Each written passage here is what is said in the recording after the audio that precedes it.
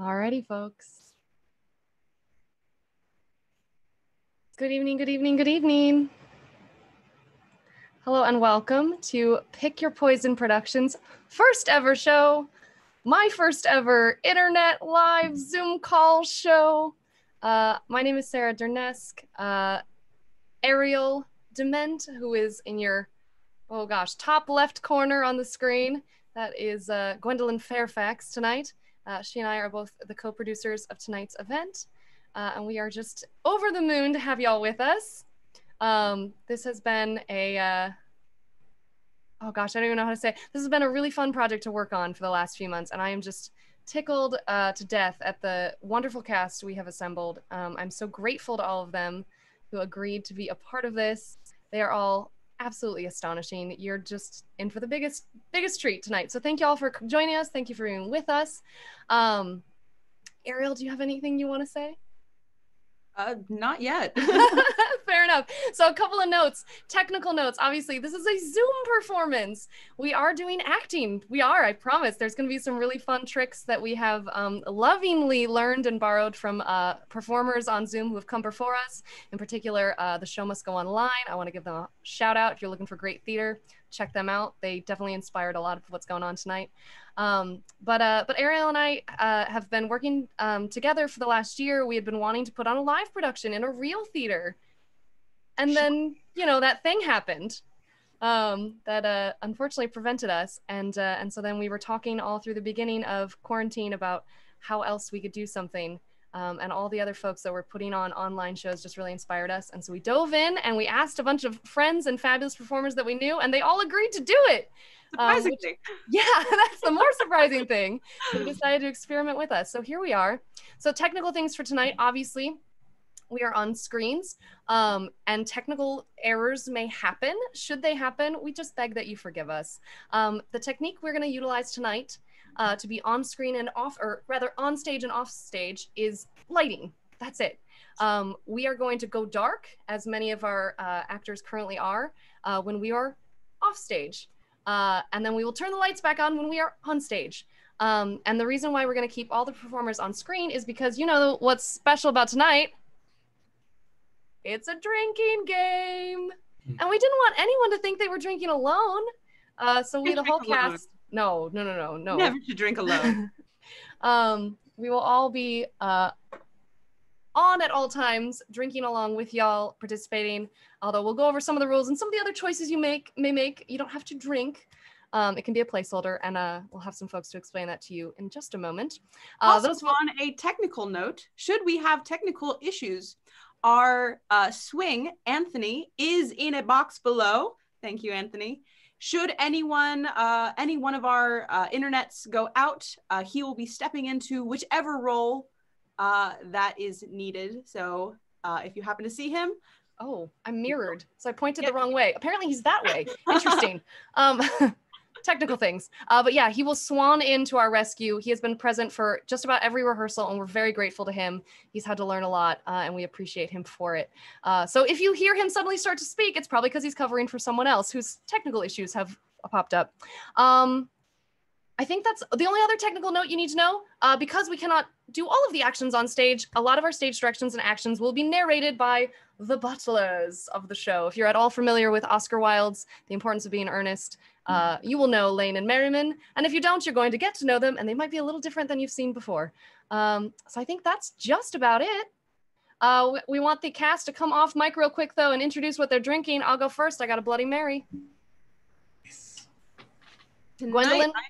I am drinking a lovely new vintage of the McBride Six Sisters. If you haven't checked them out, you should. Oh my gosh, are we advertising, girl? I am advertising that one because it goes with our cause. On the side. It goes with our cause, so I'm advertising. But I am drinking a lovely red blend tonight. And I am drinking a whiskey old-fashioned sweet with maple syrup because I'm a Wisconsin boy. Algernon? I am drinking Bullet Rye on the rocks, so I will be sipping, I think. No, I won't. Cecily? I am drinking rum and Dr. Pepper. So I can hear all of my friends judging me right now, but it's okay. I still like it. We love you anyway. Lady Bracknell. I am drinking a bee's knees, which is a little bit of lemon juice, a little bit of honey syrup, and a lot of bit of gin. Canon. I've got a Sierra Nevada Pale Ale. Excellent. Good choice. Anthony, our cast swing, stalwart and true. I will be drinking a very tall gin and tonic. Nice. Very The tall. tallest. Merriman. Like any good butler, I will be drinking seltzer water. That is also a bit harder than the usual. All right. And then Lane. I am drinking a dry cider called Nevertheless. Oh, I love that name. Nevertheless, persistence, I suppose. On an adjacent note, just before we truly get going, I do want to introduce our cause for the evening. When we initially were planning this production, we were going to take tips and disperse them amongst the performers, since we are all performers and entertainers who can't work right now. But in the middle of what has more pressingly swept our country right now, we instead have chosen to support a cause. And that is Broadway for Racial Justice. It is a new initiative fighting for racial justice and equity by providing immediate resources, assistance, and amplification of BIPOC folks in the Broadway and theatrical community at large. In doing so, they are working to help create safe spaces throughout the theater community for creativity and artistry to thrive. So if you're watching tonight, we will just ask that in lieu of any support of us personally, that you will support this cause. Which is in turn supporting arts and the artists in it as a whole. The website is down below in our comments, and if it's not, I'll make sure it's there once the stream is over. But just in case, it is www.bfrj.org.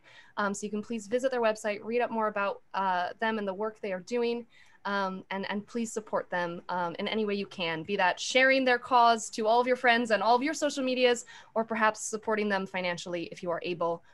We would very much appreciate that. Without further ado, I think we've said just about all we can say. We are now going to have our stalwart butlers introduce the game of tonight's performance. Good evening, lords, ladies, and gentle them. Tonight's production is, as you know, a rather non-traditional iteration of Oscar Wilde's classic comedy, The Importance of Being Earnest. It's a drinking game for you, the audience, and we, the actors, alike. Now, there are many ways you can choose to participate in this game. We have each chosen a favorite beverage or two, which we will be indulging in on the cue word. You may likewise choose an indulgence of some kind. You might join us in the indulgence of a temperance beverage, a nice mixed cocktail, or refreshing wine. Or, if you'd rather, perhaps a sip of coffee or Red Bull on every cue. If you're feeling peckish, perhaps snack your way through the show instead. Eat a mini muffin or M&M for every iteration. You may choose a punishment rather than an indulgence if you're feeling so inclined. Perhaps you're trying to stave off that quarantine 15. Try a favorite workout for every cue.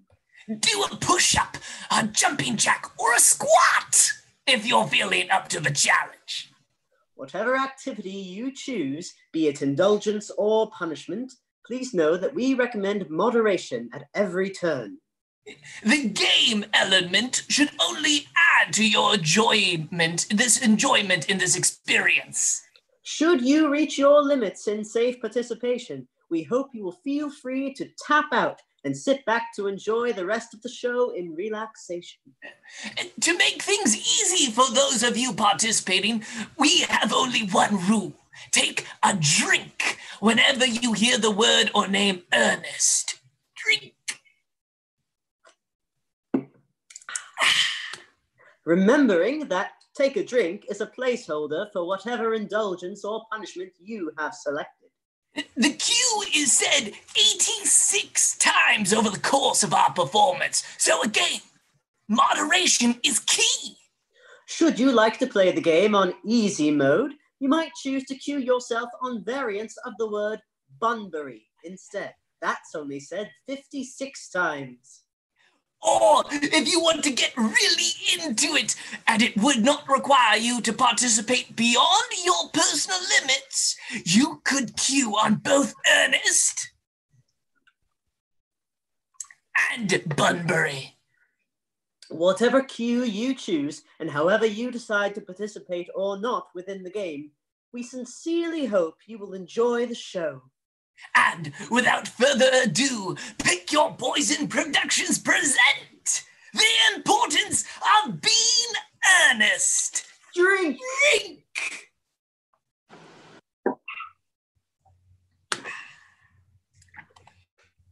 Now we begin in the morning room in Mr. Algernon Moncrief's flat in Half Moon Street. The room is luxuriously and artistically furnished. The sound of a piano is heard in the adjoining room.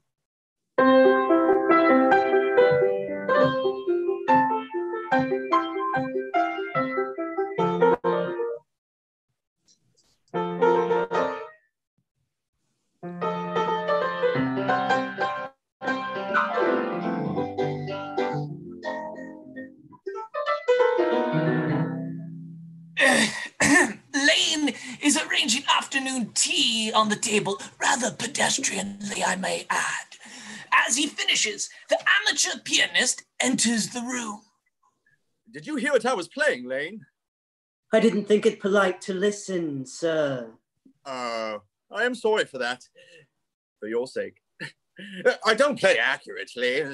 Anyone can play accurately, but I play with wonderful expression. As far as the piano is concerned, sentiment is my forte. I keep science for life. Yes, sir. And speaking of the science of life, have you got the cucumber sandwiches cut for Lady Bracknell? Yes, sir. Oh, by the way, Lane, I see from your book that on Thursday night when Lord Shorman and Mr. Worthing were dining with me, 8 bottles of champagne are entered as having been consumed. Yes, sir. 8 bottles and a pint. Why is it that at a bachelor's establishment, the servants invariably drink the champagne? I ask merely for information. I attribute it to the superior quality of the wine, sir. I have often observed that in married households, the champagne is rarely of a first-rate brand. Oh, good heavens! Is marriage so demoralizing as all that?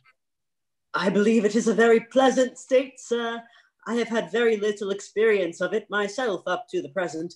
I have only been married once, and that was in consequence of a misunderstanding between myself and a young person. I don't know that I'm much interested in your family life, Lane. No, sir. 'Tis not a very interesting subject. I never think of it myself. Very natural, I'm sure. That will do, Lane. Thank you. Thank you, sir. Falling into deep ruminations on his prior mistakes, Lane goes out. Lane's views on marriage seem somewhat lax, really. If the lower orders don't set us a good example, what on earth is the use of them? They seem, as a class, to have absolutely no sense of moral responsibility. Lane, looking vaguely morally bankrupt, enters. Mr. Ernest Worthing. A vastly superior employer, Mr. Worthing, enters as an inferior butler departs. Ah, how are you, dear Ernest? What brings you up to town? Oh, pleasure, pleasure. What else should bring anyone anywhere? Eating as usual, I see, Elsie. I believe it is customary in good society to take some slight refreshment at 5 o'clock. Where have you been since Thursday? In the country. Oh, what on earth do you do there? When one is in town, one amuses oneself. When one is in the country, one amuses other people. It is excessively boring. And who are the people you amuse? Oh, neighbours. Got nice neighbours in your part of Shropshire? Perfectly horrid. Never speak to one of them. how immensely you must amuse them. By the way, Shropshire is your county, is it not? Yeah, Shropshire, yes, of course. Hello, why all these cups? Why cucumber sandwiches? Why such reckless extravagance in one so young? Who's coming to tea? Oh, merely Aunt Augusta. And Gwendolen. How perfectly delightful. Yes, that is all very well, but I'm afraid Aunt Augusta won't quite approve of your being here. May I ask why? My dear fellow, the way you flirt with Gwendolen is perfectly disgraceful. It's almost as bad as the way that Gwendolen flirts with you. I am in love with Gwendolen. I've come to town expressly to propose to her. I thought you had come up for pleasure. I call that business. How utterly unromantic you are. I really don't see anything romantic in proposing. It is very romantic to be in love, but there's nothing romantic about a definite proposal. Why, one may be accepted. One usually is, I believe, and then the excitement is all over. The very essence of romance is uncertainty. If I ever get married, I'll certainly try to forget the fact. I have no doubt about that, dear Algie. The divorce court was specially invented for people whose memories are so curiously constituted. Oh, there's no use speculating on that subject. Divorces are made in heaven. Please, don't touch the cucumber sandwiches. They are ordered specially for Aunt Augusta. You've been eating them all the time. Oh, that's quite a different matter. She's my aunt. Oh, have some bread and butter. The bread and butter is for Gwendolen. Gwendolen is devoted to bread and butter. Very good. Bread and butter it is too. Oh. Well, my dear fellow, you need not eat it as if you're going to eat it all. You behave as if you're married to her already. You are not married to her already, and I don't think you ever will be. Why on earth do you say that? Well, in the first place, girls never marry the men they flirt with. Girls don't think it right. Oh, that is nonsense. Oh, it isn't. It is a great truth. It accounts for the extraordinary number of bachelors that one sees all over the place. In the second place, I don't give my consent. Your consent? Oh, my dear fellow, Gwendolen is my first cousin, and before I allow you to marry her, you will have to clear up the whole question of Cecily.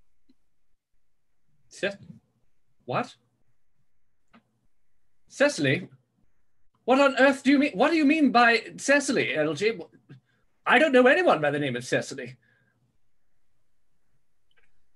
Wiping the sleep from his eyes, Lane re-enters. Bring me that cigarette case Mr. Worthing left in the smoking room the last time he dined here. Yes, sir. With a hidden yawn, Lane goes out. Do you mean to say that you've had my cigarette case all this time? I wish to goodness you had let me know. I have been writing frantic letters to Scotland Yard about it. I was very nearly offering a large reward.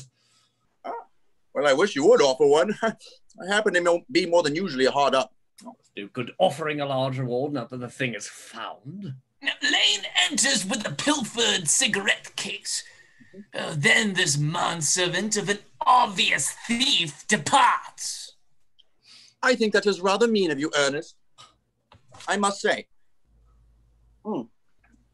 However, it makes no matter, for now that I look at the inscription inside, I find that the thing isn't yours after all. Of course it's not. You've seen me with it 100 times, and you have no right whatsoever to read what's written inside. It's a very ungentlemanly thing to read a private cigarette case. It is absurd to have a hard and fast rule about what one should read and what one shouldn't. More than half of modern culture depends on what one shouldn't read. I'm quite aware of the fact, and I don't propose to discuss modern culture. It isn't the sort of thing that one should discuss in private. I simply want my cigarette case back. Yes, it is. But this isn't your cigarette case. This cigarette case is a present from someone of the name of Cecily. And you said you didn't know anyone of that name. Well, if you want to know, Cecily happens to be my aunt. Your aunt? Yes. Charming old lady she is, too. Lives in Tunbridge Wells. Just give it back to me, Algie. Yes, but why does she call herself Little Cecily if she is your aunt and lives at Tunbridge Wells? From Little Cecily, with her fondest love. My dear fellow, what on earth is there in that? Some aunts are tall, some aunts are not tall. That is a matter that surely an aunt may be allowed to decide for herself. You seem to think that every aunt should be exactly like your aunt. That's absurd. For heaven's sake, give me back my cigarette case. Yes, it is. But why does your aunt call you her uncle? From Little Cecily, with her fondest love, to her dear Uncle Jack. There is no objection, I admit, to an aunt being a small aunt, but why an aunt, no matter what the size might be, should call her own nephew her uncle, I can't quite make out. Besides, your name isn't Jack at all. It's Ernest.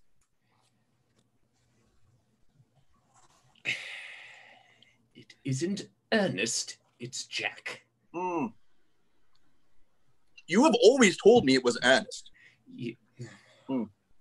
I've introduced you to everyone as Ernest. You answer to the name of Ernest. Yeah. You look as if your name was Ernest. You are the most earnest-looking person I ever saw in my life. It's perfectly absurd you're saying that your name isn't Ernest. It's on your cards. Look, here's one of them. Mr. Ernest Worthing, before the Albany. I'll keep this as proof that your name is Ernest if you ever attempt to deny it to me or to Gwendolen or to anyone else. Well, my name is Ernest in town. Jack in the country. The cigarette case was given to me in the country. Yes, but that does not account for the fact that your small Aunt Cecily, who lives at Tunbridge Wells, calls you her dear uncle. Come, old boy. You would much better have the thing out at once. Yeah, LG, you talk exactly as if you were a dentist. And it is entirely vulgar to talk like a dentist when one isn't a dentist. It causes a false impression. Well, that is exactly what dentists always do. Okay, now go on. Tell me the whole thing. I may mention that I have always suspected you of being a confirmed and secret Bunburyist. And I'm quite sure of it now. Bunburyist? What on earth do you mean by Bunburyist? I will reveal to you the meaning of that incomparable expression as soon as you're kind enough to inform me why you are Ernest in town and Jack in the country. Well, produce my cigarette case first. Here it is.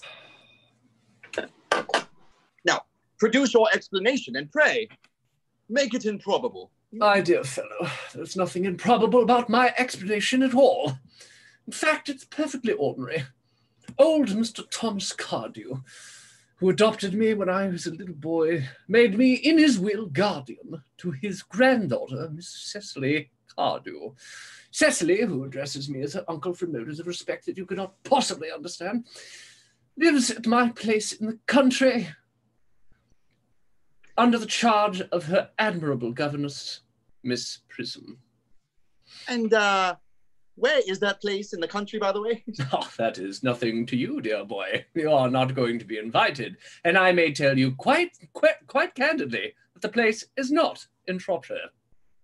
I suspected that, my dear fellow. I have Bunburyed all over Shropshire on 2 separate occasions. Now, go on. Why are you Ernest in town and Jack in the country? My dear LG, I don't know whether you could possibly understand my real motives. You are hardly serious enough. When one is placed in position of guardian, one has to adopt a very high moral tone on all subjects. It is one's duty to do so.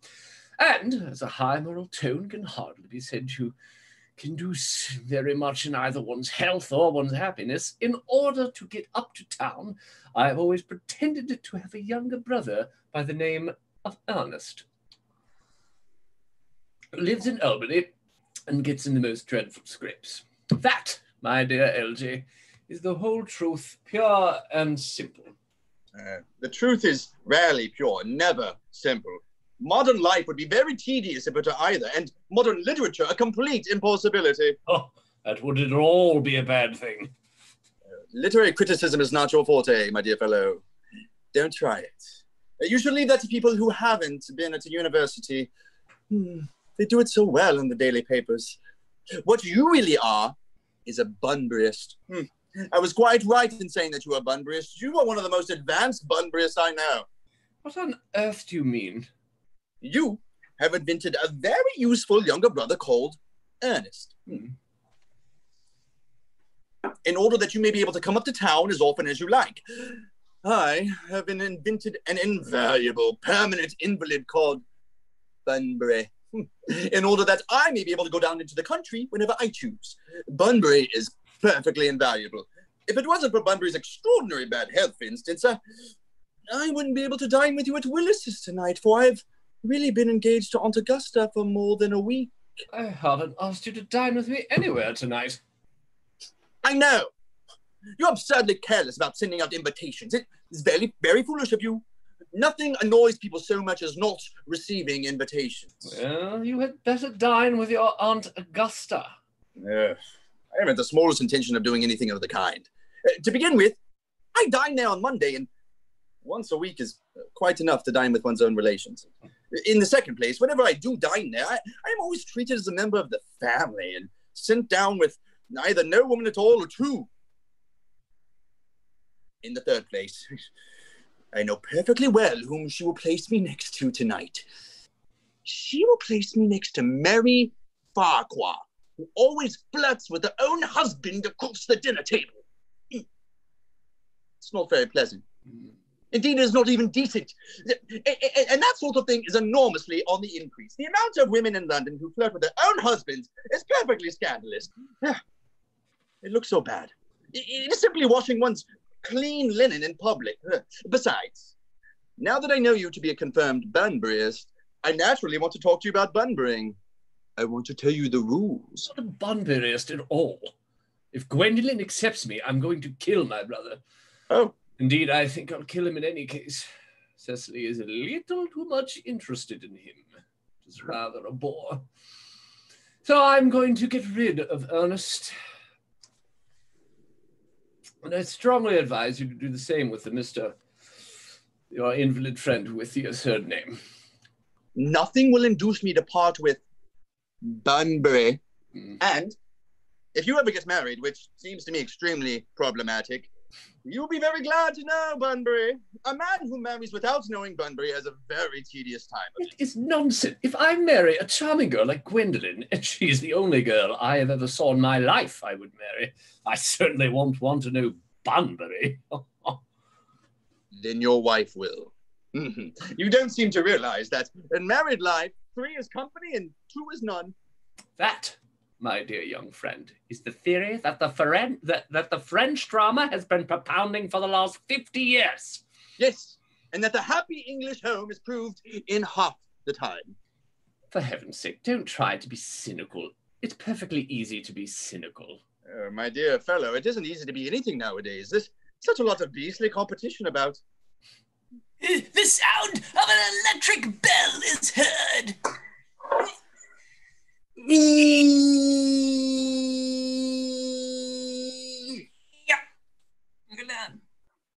Ah, that must be Aunt Augusta. Only relatives or creditors ever ring in that Wagnerian manner. Now, if I get her out of the way for 10 minutes so that you can have an opportunity for proposing to Gwendolen, may I dine with you tonight at Willis's? Oh, I suppose so, if you want to. Yes, but you must be serious about it. I hate people who are not serious about meals. It's so shallow of them. Pondering his prospects as a singer, Lane enters. My dear boy. Lady Bracknell and Miss Fairfax. An ornate chandelier of a woman and her daughter, more of an aspiring candelabra, arrive together.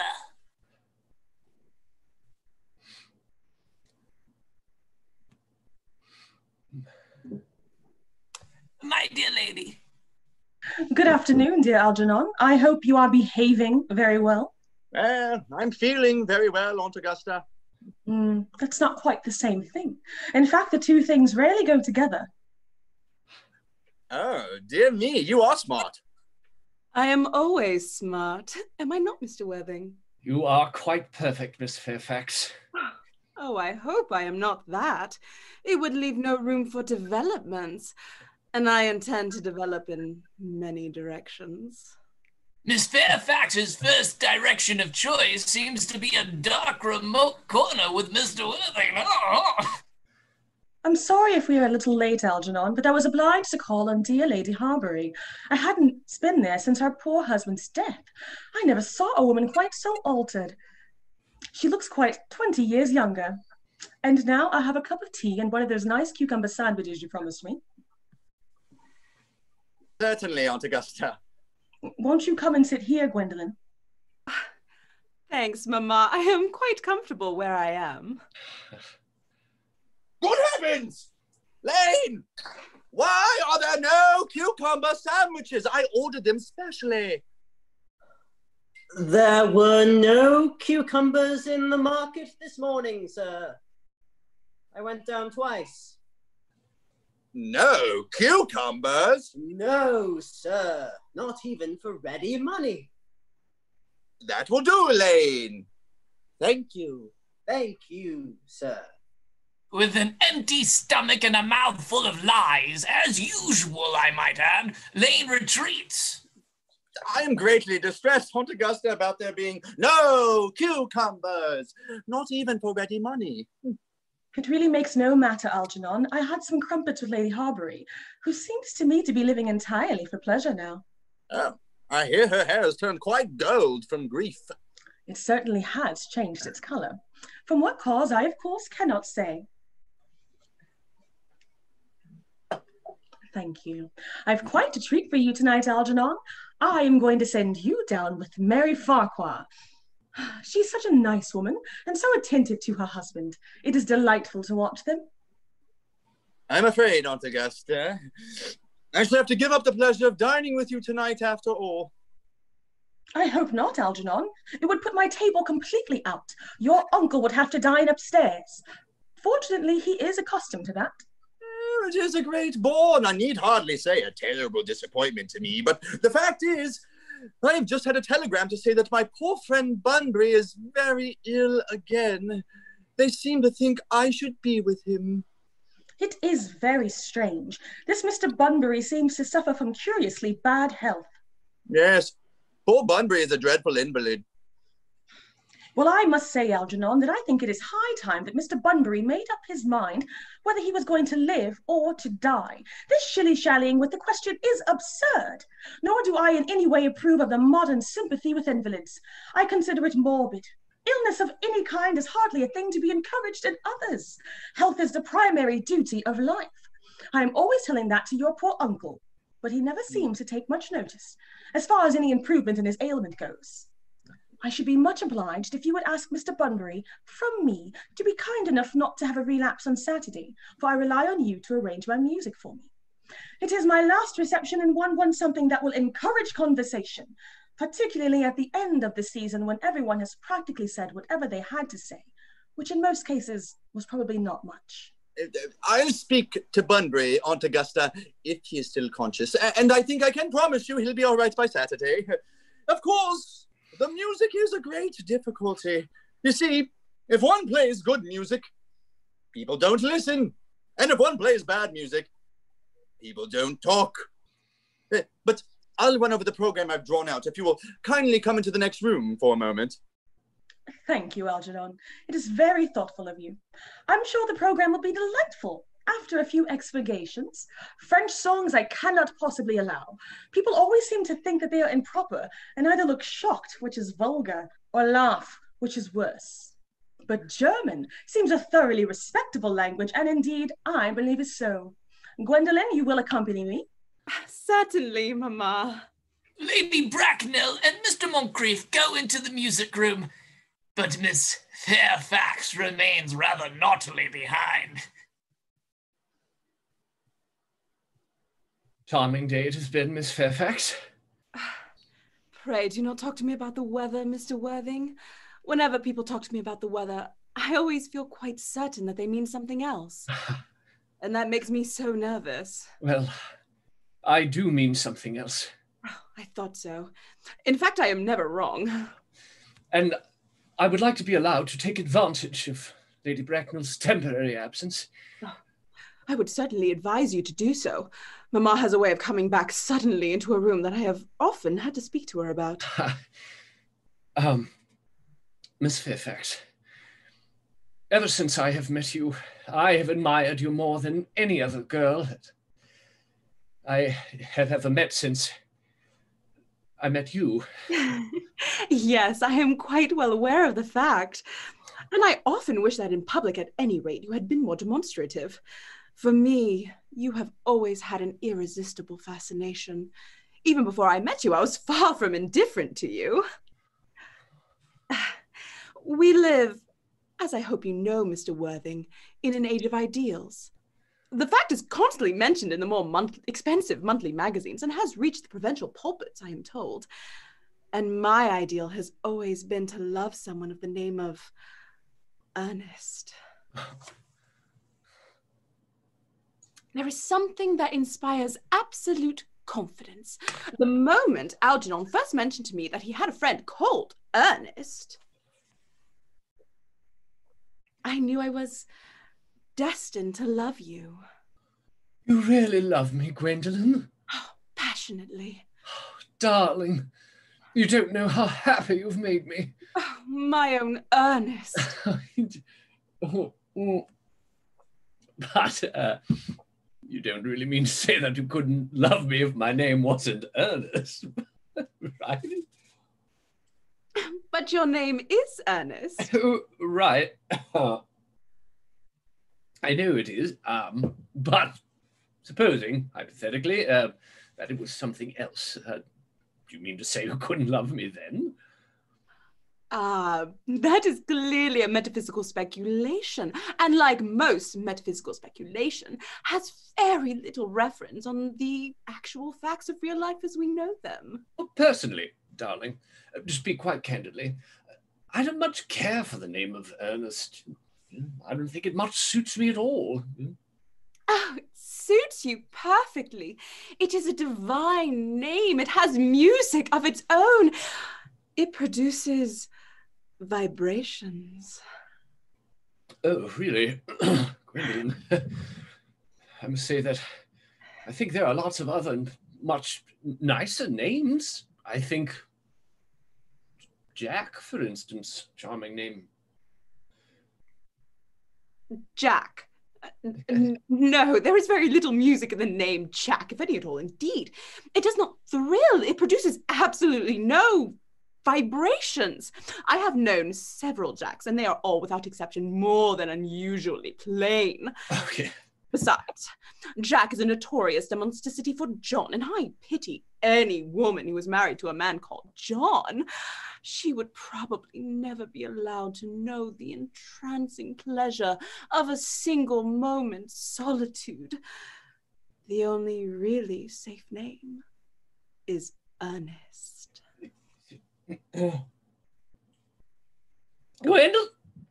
Gwendolen, I must get christened at once. I mean, we must get married at once.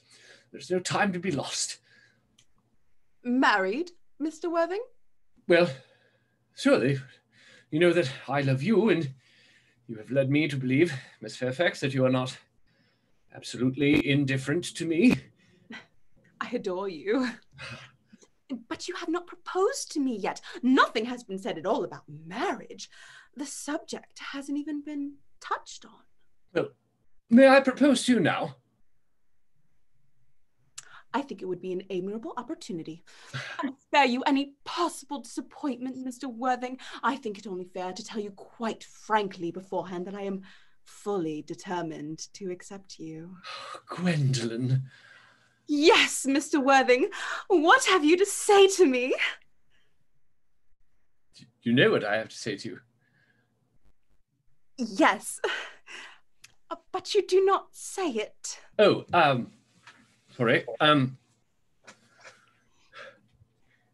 Gwendolen, Will you marry me? Ah, of course I will, darling.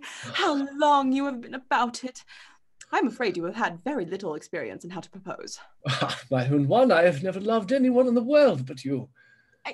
Yes, but men often propose for practice. I know my brother Gerald does. All his girlfriends tell me so.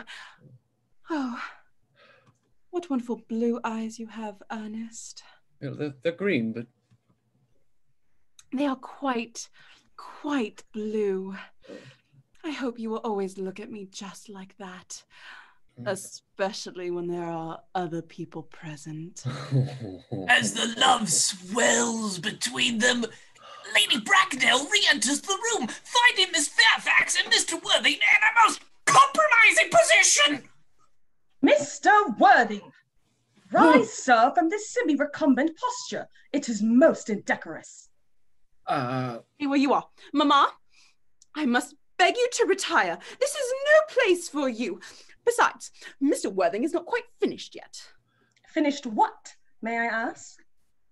I am engaged to Mr. Worthing, Mama. Pardon me, you are not engaged to anyone.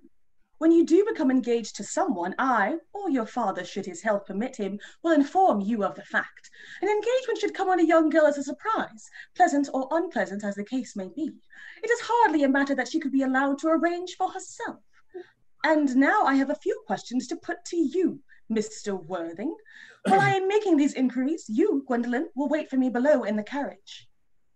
Mama! In the carriage, Gwendolen.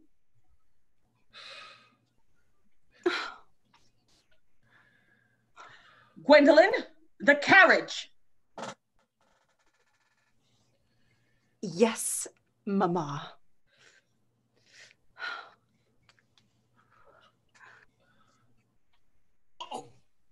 With her dreams momentarily dashed, Miss Fairfax departs. You can take a seat, Mr. Worthing. I seem to have no choice. I feel bound to tell you that you are not down in my list of eligible young men, although I have the same list as the dear Duchess of Bolton. We work together, in fact. However, I am quite ready to enter your name should your answers be what a really affectionate mother requires. Do you smoke? Well, yes, I must admit I smoke.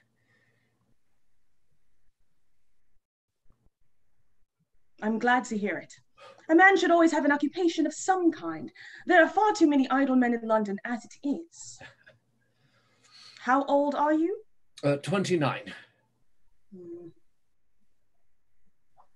A very good age to be married at. I have always been of the opinion that a man who desires to get married should know either everything or nothing. Which do you know?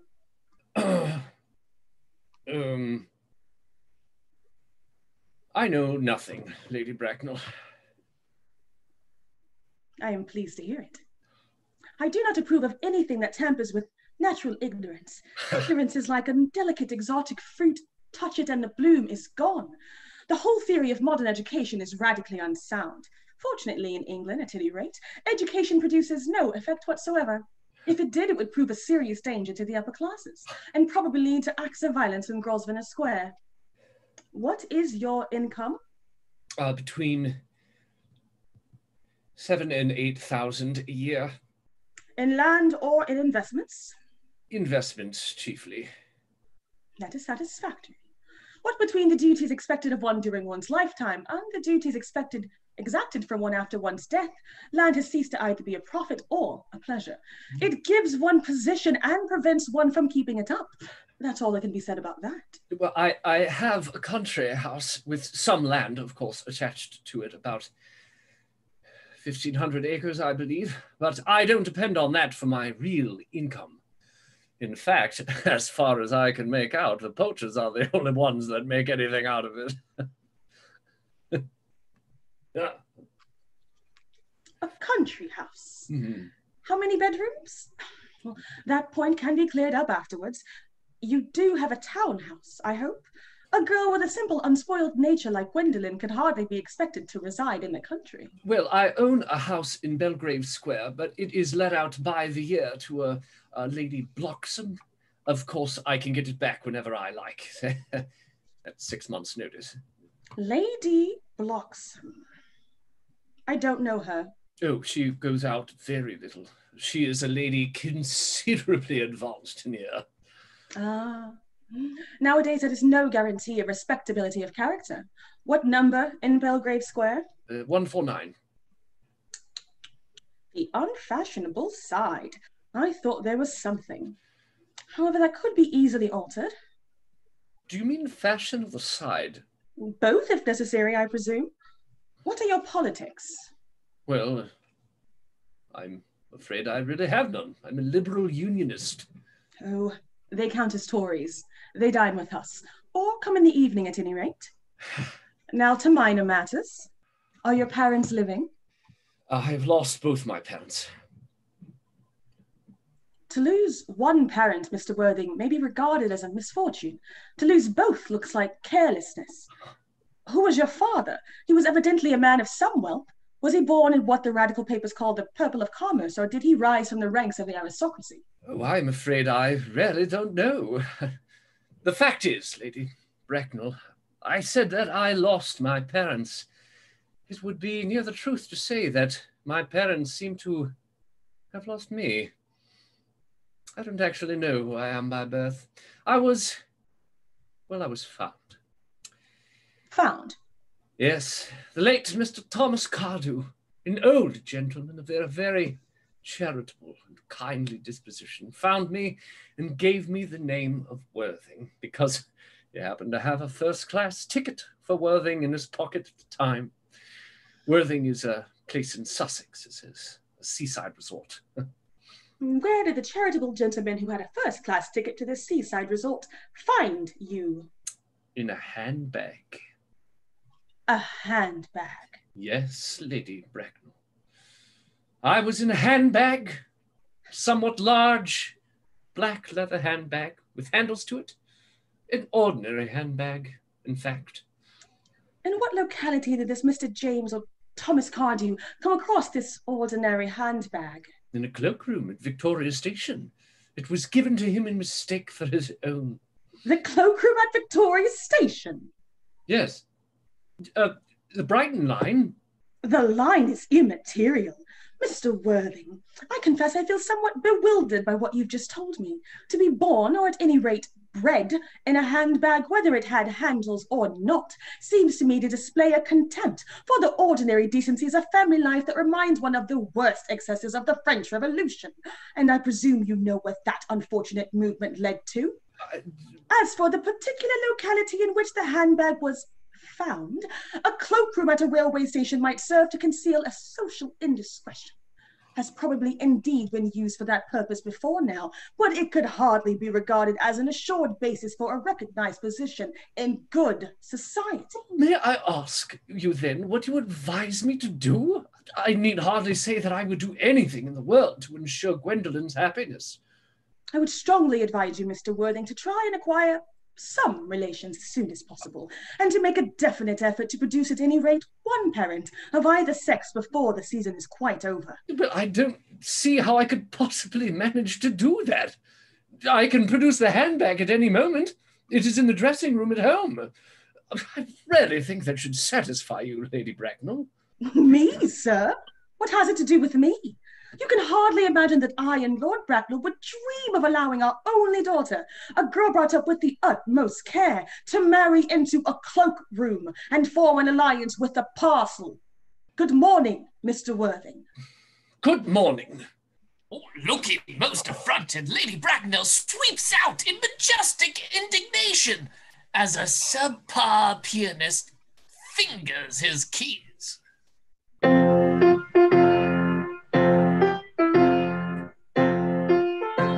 For goodness sake, don't play that ghastly tune, Algy. How idiotic are you?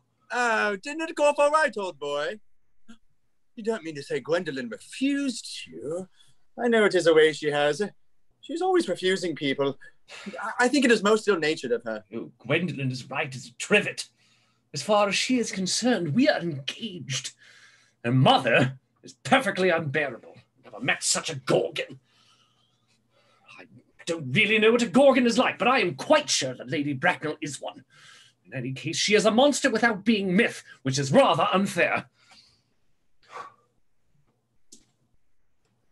I beg your pardon, Elgie. I suppose I shouldn't talk about your own aunt in that way before you. My dear boy, I love hearing my relations abused. It is the only thing that makes me put up with them at all. Relations are simply a tedious pack of people who haven't got the remotest knowledge of how to live, nor the smallest instinct about when to die. Oh, that is nonsense. It isn't. Well, I won't argue the matter. You always want to argue about things. That is exactly what things were originally made for. Upon my word, if I thought that, I'd shoot myself. You don't think that there's any chance of Gwendolen becoming like her mother in about 150 years, do you, LG? All women become like their mothers. That is their tragedy. No man does. That is his. Is that clever? That's perfectly phrased, and quite as true as any observation in civilized life should be. I'm sick to death of cleverness. Everybody is clever nowadays. Can't go anywhere without meeting clever people. The thing has become an absolute public nuisance. I wish to goodness we had a few fools left. We have. I should extremely like to meet them. What do they talk about? The fools. About the clever people, of course. Oh, what fools. By the way, did you tell Gwendolen the truth about your being Ernest in town and Jack in the country? My dear fellow. The truth isn't quite the sort of thing one tells to a nice, sweet, refined girl. What extraordinary ideas you have about the way to behave to a woman. The only way to behave to a woman is to make love to her. If she is pretty, and to someone else if she is not. It's gross and nonsense. What about your brother? Or what about the profligate Ernest? Yeah. Well, before the end of the week, I shall have got rid of him. They'll say he died in Paris of apoplexy. Lots of people die of apoplexy quite suddenly, don't they? Yes, but it's hereditary, my dear fellow. It's the sort of thing that runs in families. You would much better say a severe chill. You're quite sure that severe chill isn't hereditary or anything of the kind? Yeah, of course it isn't. Very well then. My poor brother Ernest. Forward up. To be carried off suddenly in Paris by a severe chill. That gets rid of him. Yeah, but I thought you said that Miss Cardew was a little too much interested in your poor brother, Ernest. Won't she feel his loss a good deal? It's all right. Cicely is not a silly romantic girl. I'm glad to say she has got a capital appetite, goes long walks, and pays no attention at all to her lessons. I would rather like to see Cecily. I will take very good care that you never do. She's excessively pretty, and she is only just 18. Have you told Gwendolen yet that you have an excessively pretty ward who is only just 18? One doesn't blurt these things out to people. Cecily and Gwendolen are perfectly certain to be extremely great friends. I'll bet you anything you like that half an hour after they have met, they will be calling each other sister. Women only do that after they've called each other a lot of other things first. And now, my dear boy, if we want to get a good table at Willis's, we really must go and dress. Do you know it is nearly 7? No, it is always nearly 7. Well, I'm hungry. Well, I've never known when you weren't. Oh, but what shall we do after dinner? Go to a theatre? No, I loathe listening. Oh, well, let us go to the club. No, I hate talking. Well, maybe we can trot round to the Empire by 10. Oh, no. I loathe looking at things. It's so silly. Well, what shall we do? Nothing! It's awfully hard work doing nothing. However, I don't mind hard work where there is no definite object of any kind. Looking rather flushed. Enter Lane. Oh, Miss Fairfax. Oh, looking either alarmed or aroused, Miss Fairfax rushes in, pushing Lane out. Gwendolen, upon my word. Algie, kindly turn your back. I have something very particular to say to Mr. Worthing. Really, Gwendolen, I don't think I can allow this at all. Algie, you have always adopted a strictly immoral attitude towards life. You are not quite old enough to do that. Thank you. My own darling. Ernest.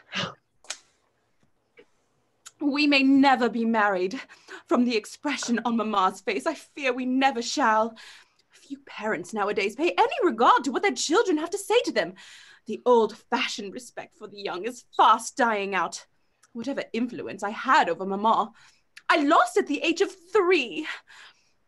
But although she may prevent us from becoming man and wife, and I may marry someone else, and marry often, nothing she can possibly do can alter my eternal devotion to you. Oh, dear Gwendolen. The story of your romantic origin, as related to me by Mamma with unpleasing comments, has naturally stirred the deeper fibers of my nature. Your Christian name has an irresistible fascination. The simplicity of your character makes you exquisitely incomprehensible to me. Your town address at the Albany I have. What is your address in the country? The Manor House, Walton, Hertfordshire. There is good postal service, I suppose. It may be necessary to do something drastic. Of course, serious consideration. I will communicate with you daily. My own one. How long will you remain in town? Till Monday. Good. Algie, you may turn around now. Thanks. I've turned around already. You may also ring the bell. Ring the bell, Merriman. Ding, ding, ding. Why do you always do this to me late after I'm leaving my house? You will let me see you to your carriage, my own darling. Certainly. Having neglected on multiple occasions, let me tell you, his duties to ring the bell, Lane enters. I will see Miss Fairfax out. Yes, sir. Perspiring with passion, Mr. Worthing and Miss Fairfax depart. Tomorrow, Lane, I'm going Bunburying. Yes, sir. I shall probably not be back till Monday. Oh, you can put up my dress clothes, my smoking jackets, and all the Bunbury suits. Yes, sir. Oh, I hope tomorrow will be a fine day, Lane. It never is, sir. Lane, you're a perfect pessimist. I do my best to give satisfaction, sir. Oh, really? Well, past experiences to the contrary. Lane leaves. A properly satisfied man, my master, Mr. Worthing, re-enters. There is a sensible, intellectual girl. The only girl I've ever cared for in my life. What on earth are you so amused at? I'm a little anxious about poor Bunbury, that's all. If you don't take care, your friend Bunbury will get you into a serious scrape someday. I love scrapes. They're the only things that are never serious. Oh, that is nonsense, LG. You never talk anything but nonsense. Nobody ever does. As Mr. Worthing casts an indignant look upon the roguish ne'er-do-well Mr. Moncrief, a curtain drops and lights come up. Metaphorically speaking, that is. End of Act 1! Well, thank you so much for joining us for Act 1. We will resume in 5 minutes. We'll say just 5 after the hour. In the meantime, we do have for your interlude a little cocktail mixing from a friend of ours. So cast, please remember to mute. And those of you watching at home, please enjoy a little cocktail mixing.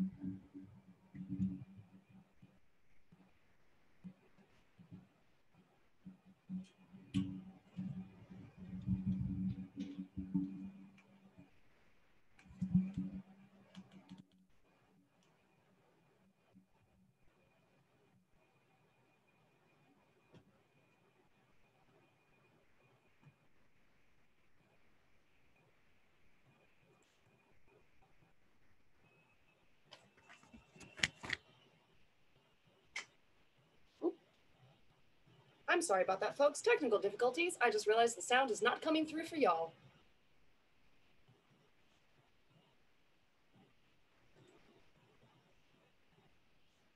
Like we said, please forgive us.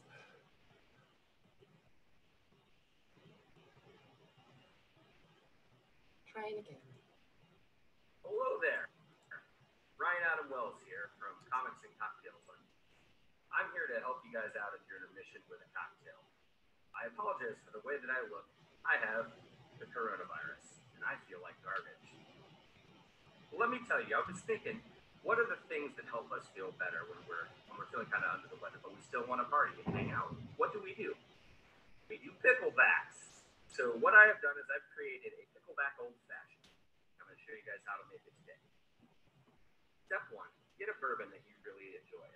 I'm a huge fan of Old Uncle. We're going to start with 2 ounces of whatever bourbon you want to use.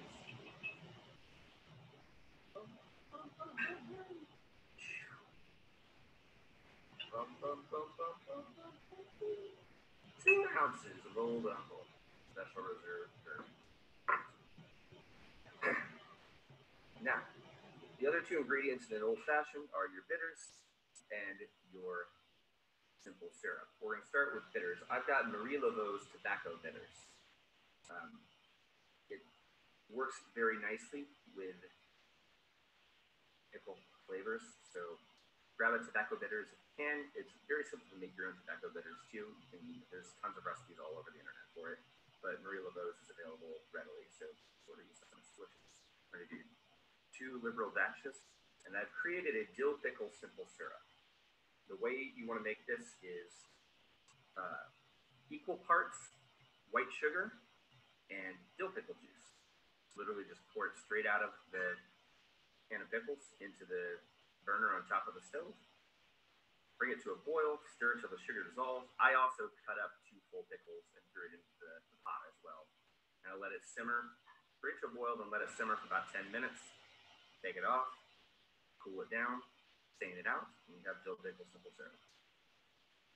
We want to do a bar spoon of this.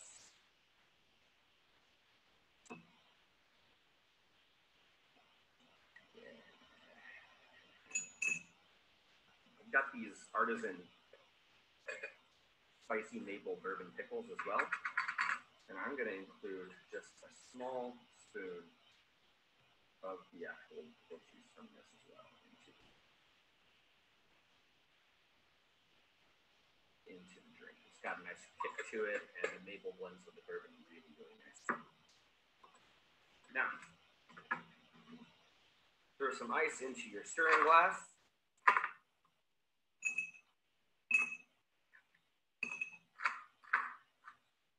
Give that a nice stir until the glass is cold to the touch. And you see that I'm already breaking a sweat. Try not to hallucinate.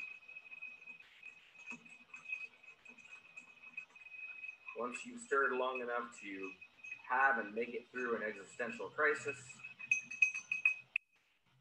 serve it on top of a large format ice sphere, like any good old-fashioned.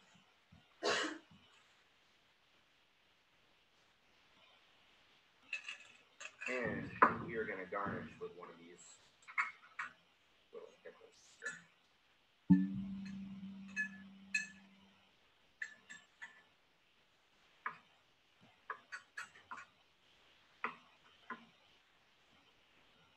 there you have it, folks. The dill pickle old fashioned.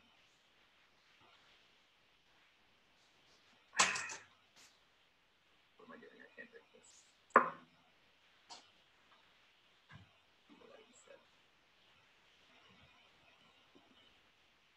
Who wants the dill pickle old fashioned? Looking at cats. Happy watching.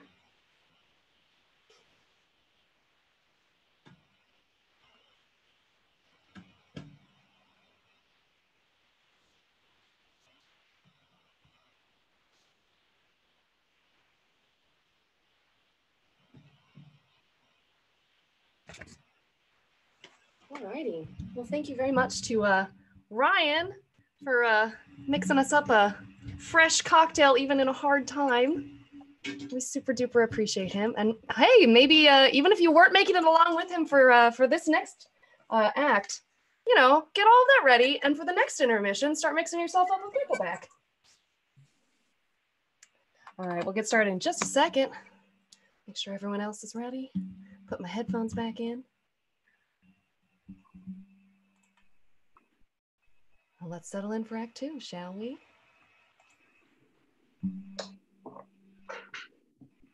We open on a garden at the manor house. A flight of grey stone steps leads up to the house. The garden, an old-fashioned one, full of roses. Time of year, July. Basket chairs and a table covered with books are set under a large yew tree.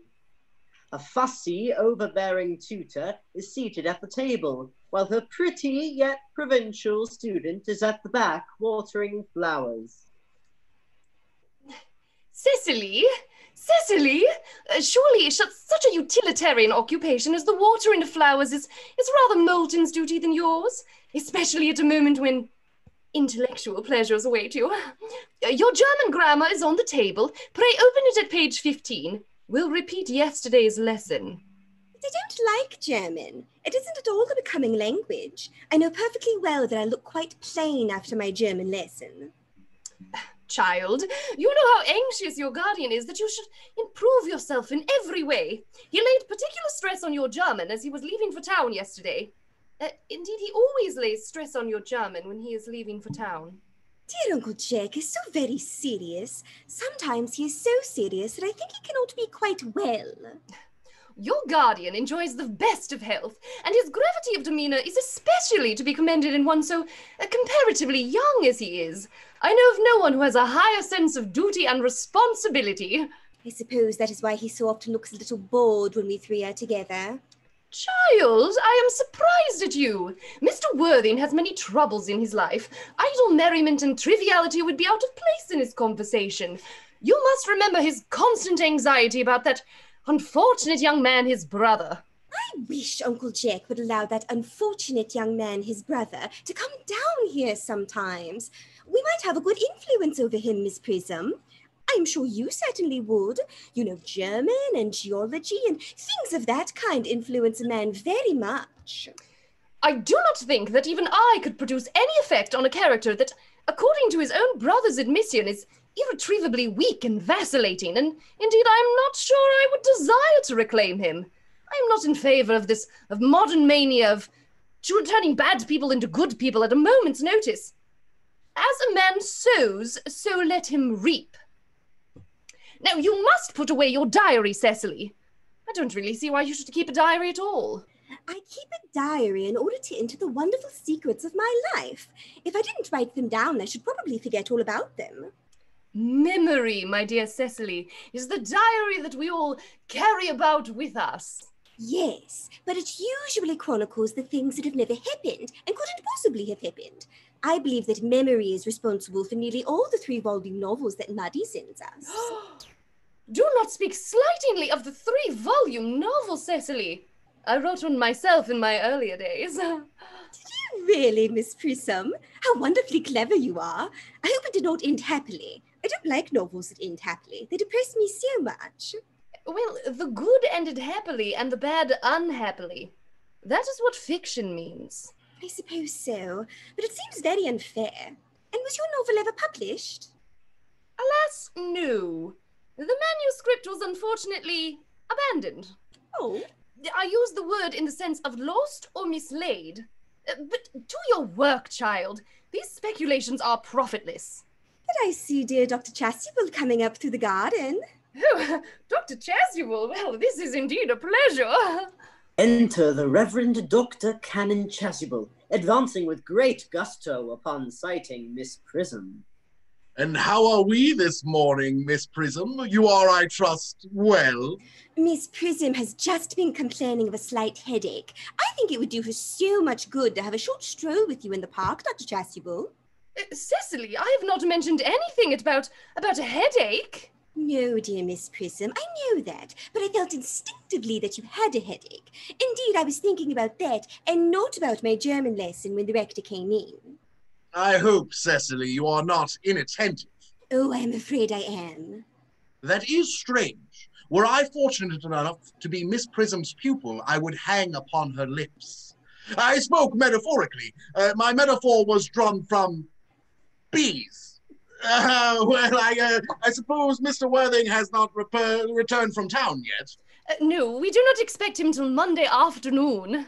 Ah, yes. He usually likes to spend his Sundays in London. He is not one of those whose sole aim is enjoyment, as by all account, that unfortunate young man, his brother, seems to be.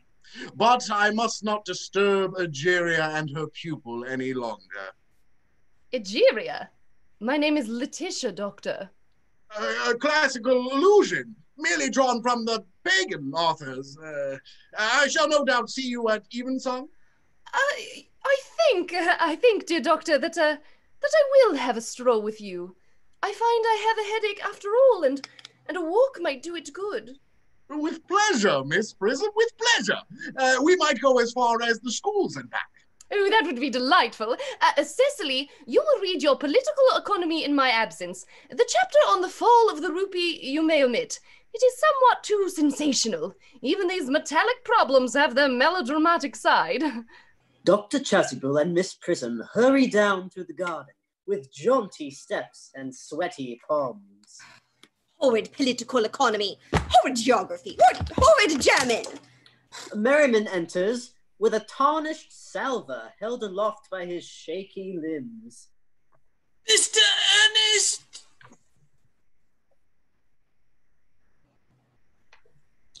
Worthing has just driven over from the station. He has brought his luggage with him.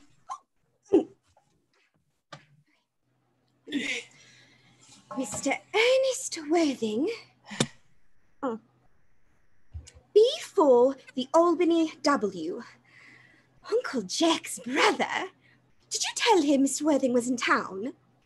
Yes, miss. He seemed very much disappointed. I told him that you and Miss Prism were here in the garden. He seemed very anxious to speak with you privately for a moment. Ask Mr. Ernest Worthing to come here. I suppose you had better talk to the housekeeper about a room for him. Yes, miss. Merriman goes off, looking in desperate need of a nap. I have never met any really wicked person before. I feel rather frightened. I am so afraid he will look just like everyone else. Enter Mr. Moncrief. He does. You are my little cousin Cecily, I am sure. You are under some strange mistake. I am not little. In fact, I believe I am more than usually tall for my age. But I am your cousin Cecily. You, I see from your card, are Uncle Jack's brother, my cousin Ernest. My wicked cousin Ernest. Oh. I'm not really wicked at all. Cousin Cecily, you mustn't think I am wicked. If you are not, then you have certainly been deceiving us all in a very inexcusable manner. I hope you have not been leading a double life, pretending to be wicked and being very good all the time. That would be hypocrisy. Oh, well, of course I have been rather reckless. I am glad to hear it. In fact, now that you mention the subject, I have been very bad in my own small way. don't think you should be so proud of that, though I'm sure it must have been very pleasant. It is much pleasant, being here with you. I can't understand how you were here at all. Uncle Jack won't be back till Monday afternoon. Oh, that is a great disappointment.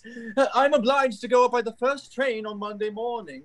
I have a business appointment that I'm anxious to miss. Couldn't you miss it anywhere but in London? No, the appointment is in London. Well, I know, of course, how important it is not to keep a business engagement if one wants to retain any sense of the beauty of life. But still, I think you had better wait till Uncle Jack arrives. I know he wants to speak to you about your immigrating. About my what? Your immigrating. He has gone up to buy your outfit. I certainly wouldn't let Jack buy my outfit. He has no taste in neckties at all. I don't think you will require neckties. Uncle Jack is sending you to Australia. Australia? I'd sooner die. Well, he said at dinner on Wednesday night that you would have to choose between this world, the next world, and Australia. Oh, well, the accounts I have heard of Australia and the next world are not particularly encouraging.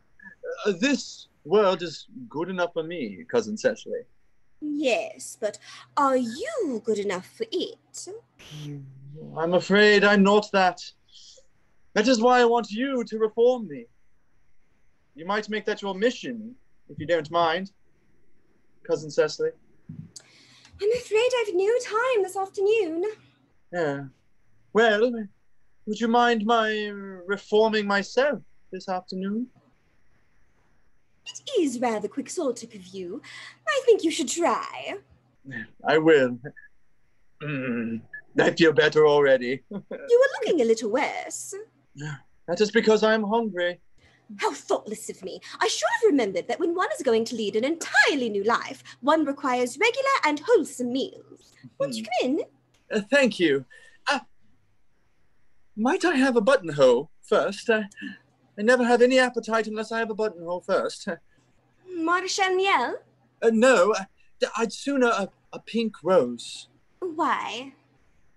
Because you are like a pink rose, Cousin Cecily. I don't think it can be quite right for you to talk to me like that. Miss Prism never says such things to me.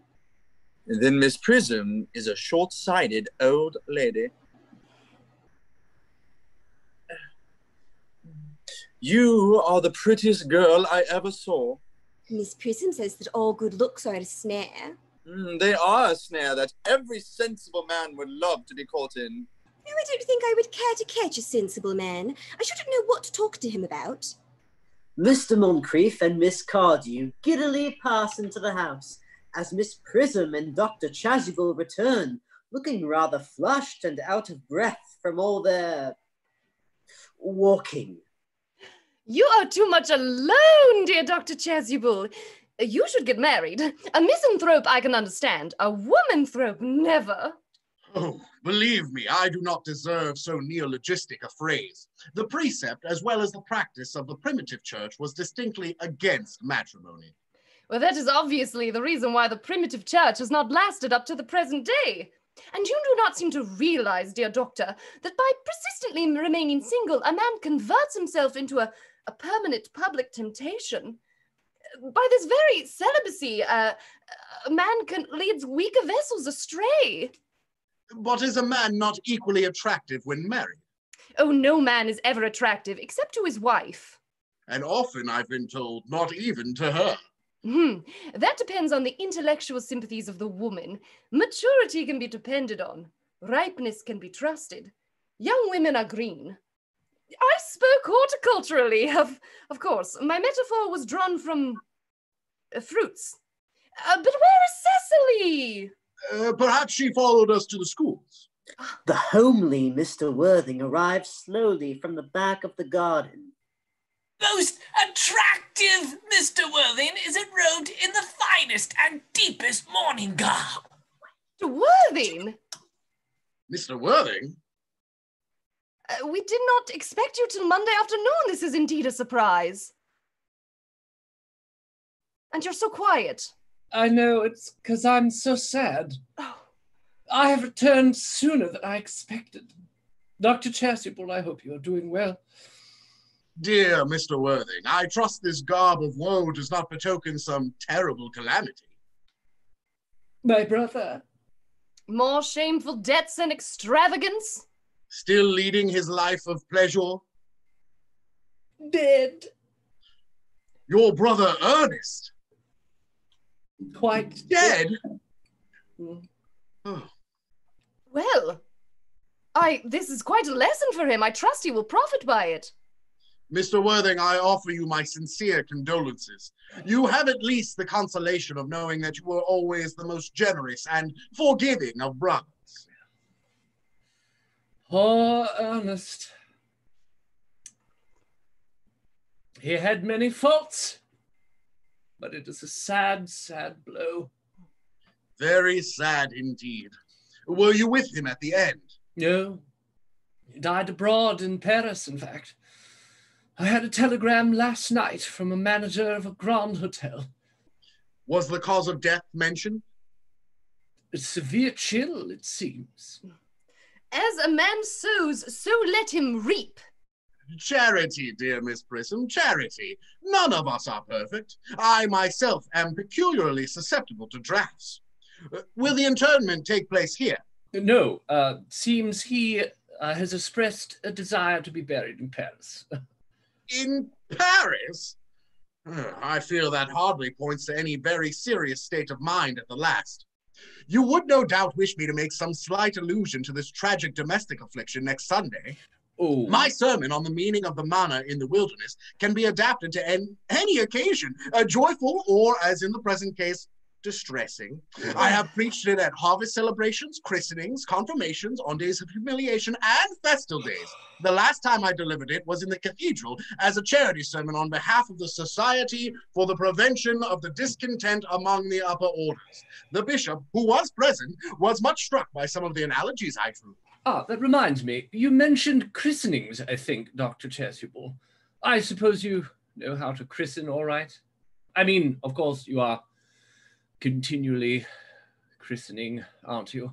It is, I regret to say, one of the rector's most constant duties in this parish. I have often spoken to the poorer classes on the subject, but they don't seem to know what thrift is. But is there any particular infant in whom you are interested, Mr. Worthing? Your brother was, I believe, unmarried, was he not? Oh, yes.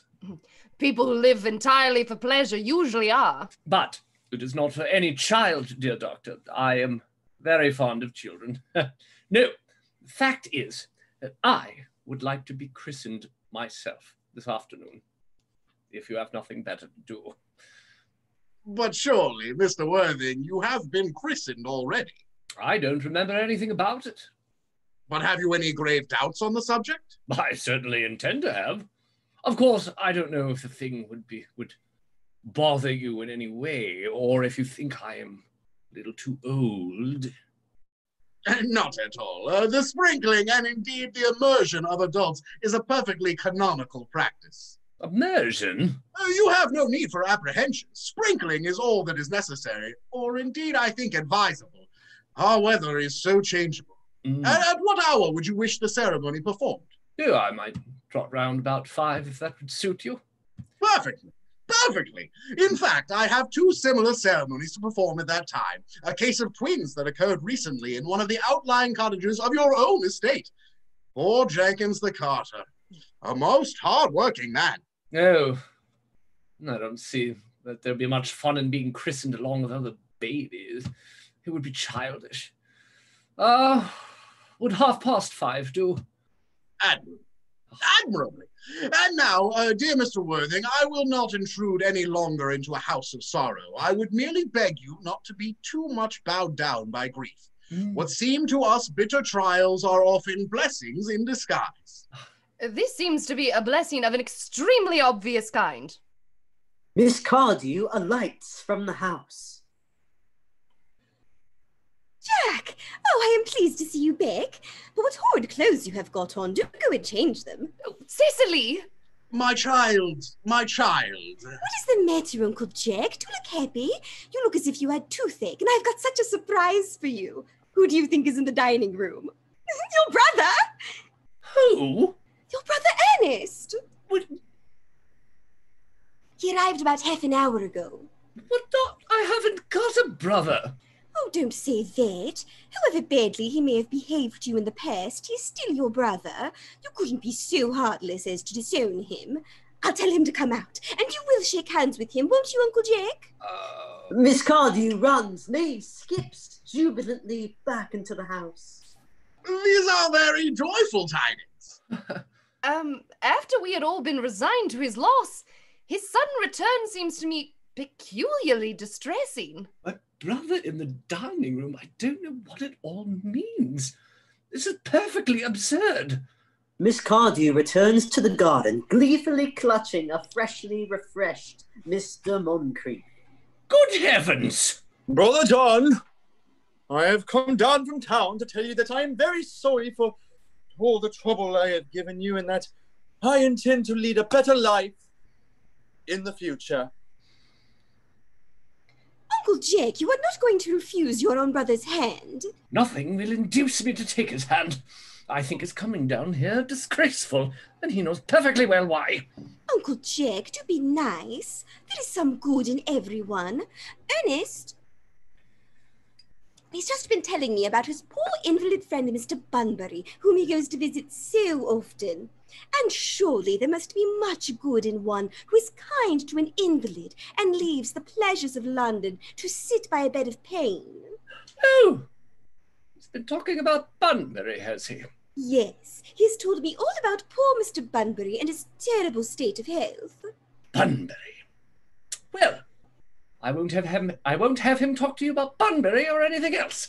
It is enough to drive one perfectly frantic. Of course! I admit that the faults were all on my side, but I must say that I think that Brother John's coldness to me is peculiarly painful. I expected a more enthusiastic welcome, especially considering it is the first time I have come here. Uncle Jack, if you don't shake hands with Ernest, I will never forgive you. Never forgive me? Never, never, never. Well, it's the last time I will ever do it. It is pleasant, is it not, to see so perfect a reconciliation? I think we might leave the two brothers together.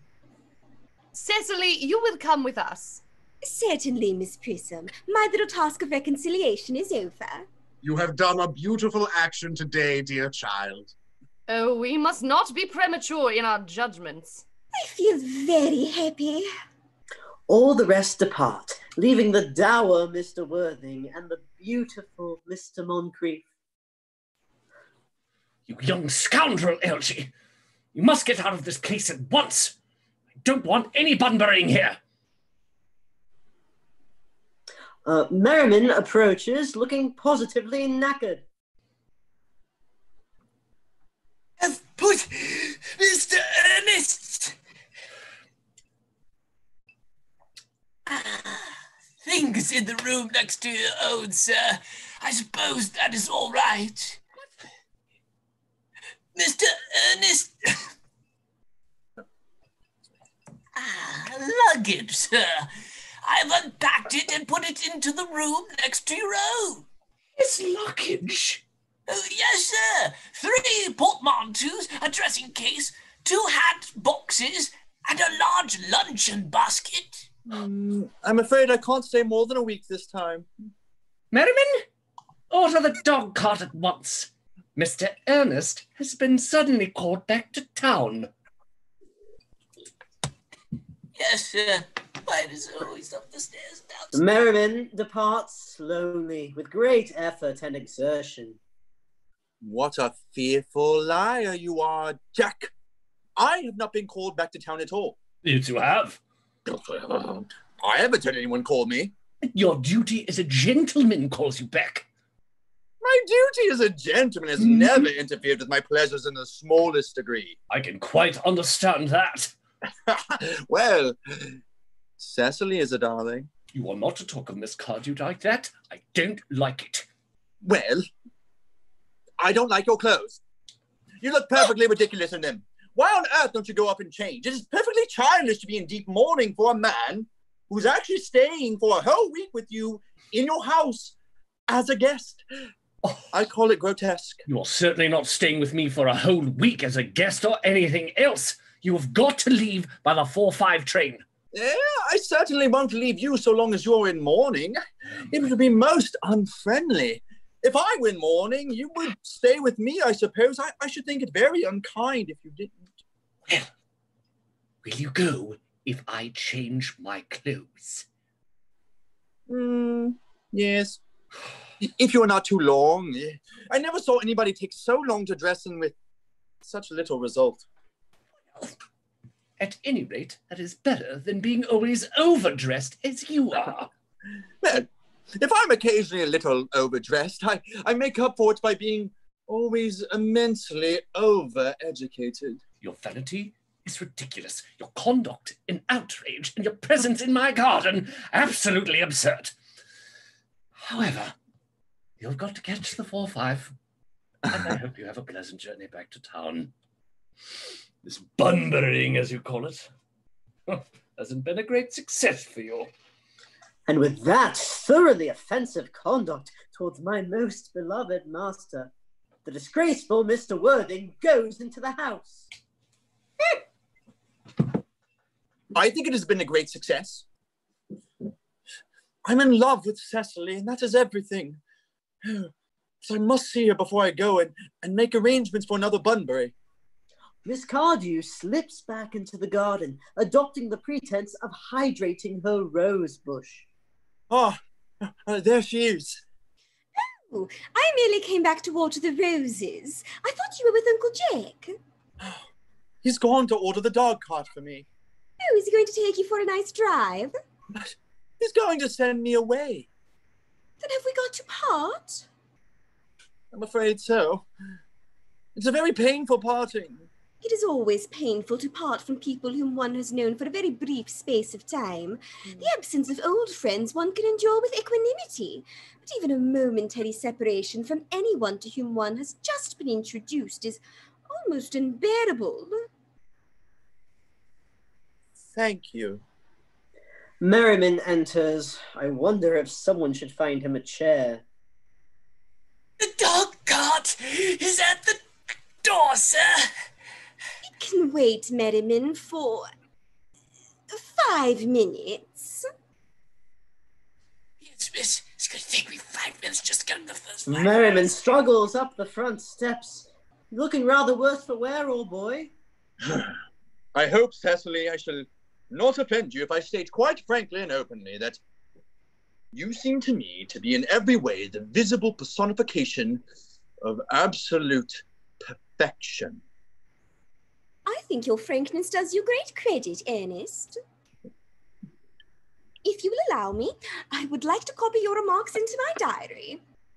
Oh, do you really keep a diary? I'd give anything to look at it. May I? Oh, no. No. You see, it is simply a very young girl's record of her own thoughts and impressions, and consequently meant for publication. When it appears in volume form, I hope you will order a copy. But pray, Ernest, don't stop. I delight in taking down from dictation. I have reached absolute perfection. You can go on. I am quite ready for more. Oh, don't cough, Ernest. When one is dictating, one should speak fluently and not cough. Besides, I don't know how to spell a cough. Cecily, ever since I have first looked upon your wonderful and incomparable beauty, I have dared to love you wildly, passionately, devotedly, hopelessly. I don't think you should tell me that you love me wildly, passionately, devotedly, hopelessly. Hopelessly doesn't seem to make much sense, does it? Cecily. Clutching to his last threads of life, Merriman emerges from the house. The dog cart is waiting, sir. Jesus. Tell him to come round next week at the same hour.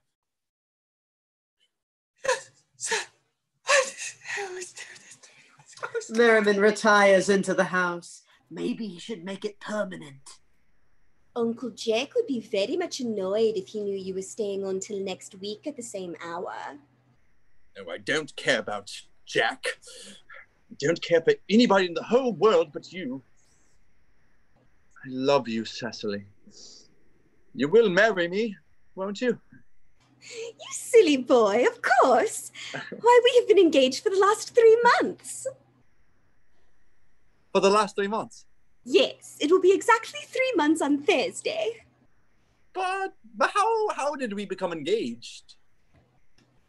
Well, ever since dear Uncle Jack first confessed to us that he had a younger brother who was very wicked in bed, you, of course, have formed the chief topic of conversation between myself and Miss Prism. And, of course, a man who is much talked about is always very attractive. One feels there must be something in him, after all. I dare say it was foolish of me, but I fell in love with you, Ernest. Oh, darling. Oh. And when was the engagement actually settled? On the 14th of February last. Worn out by your entire ignorance of my existence, I determined to end the matter one way or the other. And after a long struggle with myself, I accepted you under this dear old tree here. The next day I bought this little ring in your name, and this is the little bangle with the true lover's knot I promised you always to wear. Ah, did I give you this? It's very pretty, isn't it? Yes, you've a wonderfully good taste, Ernest. Thank you.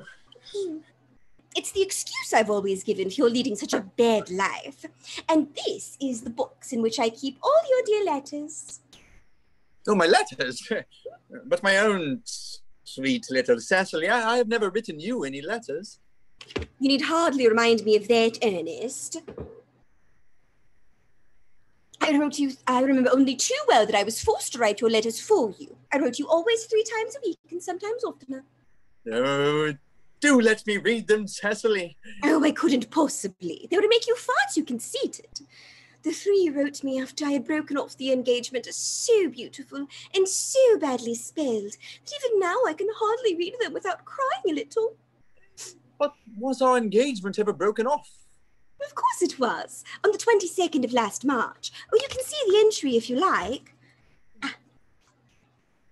Today I broke off my engagement with Ernest. I feel it is better to do so. The weather still continues charming. But why on earth did you break it off? What had I done? I had done nothing at all. Cecily, I am very much hurt indeed to hear you broke it off, particularly when the weather was so charming. It would hardly have been a really serious engagement if it hadn't been broken off at least once. But I forgave you before the week was out. What a perfect angel you are, Cecily. You dear romantic boy. Mwah. I hope your hair curls naturally, does it? Oh, yes, darling. With a little help from others. I am so glad. You'll never break off our engagement again, Cecily. I don't think I could break it off now that I've actually met you. Besides, of course, there is the question of your name. Yes, of course. You must not laugh at me, darling, but it had always been a girlish dream of mine to love someone whose name was Ernest. There's something in that name that seems to inspire absolute confidence. I pity any poor married woman whose husband is not called Ernest. Oh. But, my dear child, do you mean to say that you could not love me if I had some other name? But what name? Oh, any name you like. Algernon, for instance. But I don't like the name of Algernon. Well, my own dear, sweet, loving, little darling, I really can't see why you should object to the name of Algernon. It's not at all a bad name. In fact, it is rather an aristocratic name. Half of the chaps who get into the bankruptcy court are called Algernon. Yeah, but seriously, Cecily, if my name was Algie, couldn't you love me? I might respect you, Ernest. Okay. I might admire your character, but I fear that I should not be able to give you my undivided attention. Certainly. Oh, your rector here is, I suppose, thoroughly experienced in the practice of all the rites and ceremonials of the church. Oh, yes. Dr. Chasuble is a most learned man. He's never written a single book, so you can imagine how much he knows. I must see him at once on a most important christening. I mean, a most important business. Oh. I shan't be away for more than half an hour. Considering that we have been engaged since February the 14th, that I only met you today for the first time, I think it is rather hard that you should leave me for so long a period as half an hour. Couldn't you make it 20 minutes? I'll be back in no time. Mr. Moncrief rushes down the garden, leaving behind a puzzled Miss Cardew. What an impetuous boy he is. I like his hair so much. Oh, I must enter his proposal in my diary.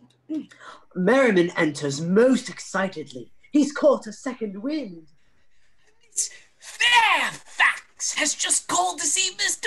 Worthing on very important business, Miss Fairfax states. Is it Mr. Worthing in his library? Mr. Worthing went over in the direction of the rectory some time ago. Pray ask the lady to come out here. Mr. Worthing is sure to be back soon, and you can bring tea. Yes, miss! Tea, finally! Merriman departs looking the most alive he's been in weeks. Miss Fairfax. I suppose one of the many good elderly women who are associated with Uncle Jack in some of his philanthropic work in London. I don't quite like women who are interested in philanthropic work. I think it is so forward of them. Merriman enters all a twitter.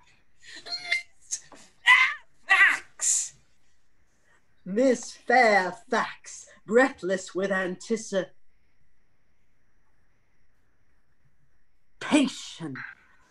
sweeps into the garden, shoving Merriman out. Pray let me introduce myself to you. My name is Cecily Cardew. Cecily Cardew. Oh, what a very sweet name. Something tells me we are going to be great friends. I like you already more than I can say. My first impressions of people are never wrong. How nice of you to like me so much after we have known each other such a comparatively short time. Pray sit down. Miss Fairfax pointedly ignores this request. I may call you Cecily, may I not? With pleasure. And you will always call me Gwendolen, won't you? If you wish. Then it is all quite settled, is it not? I hope so. After a most pregnant pause, both ladies sit.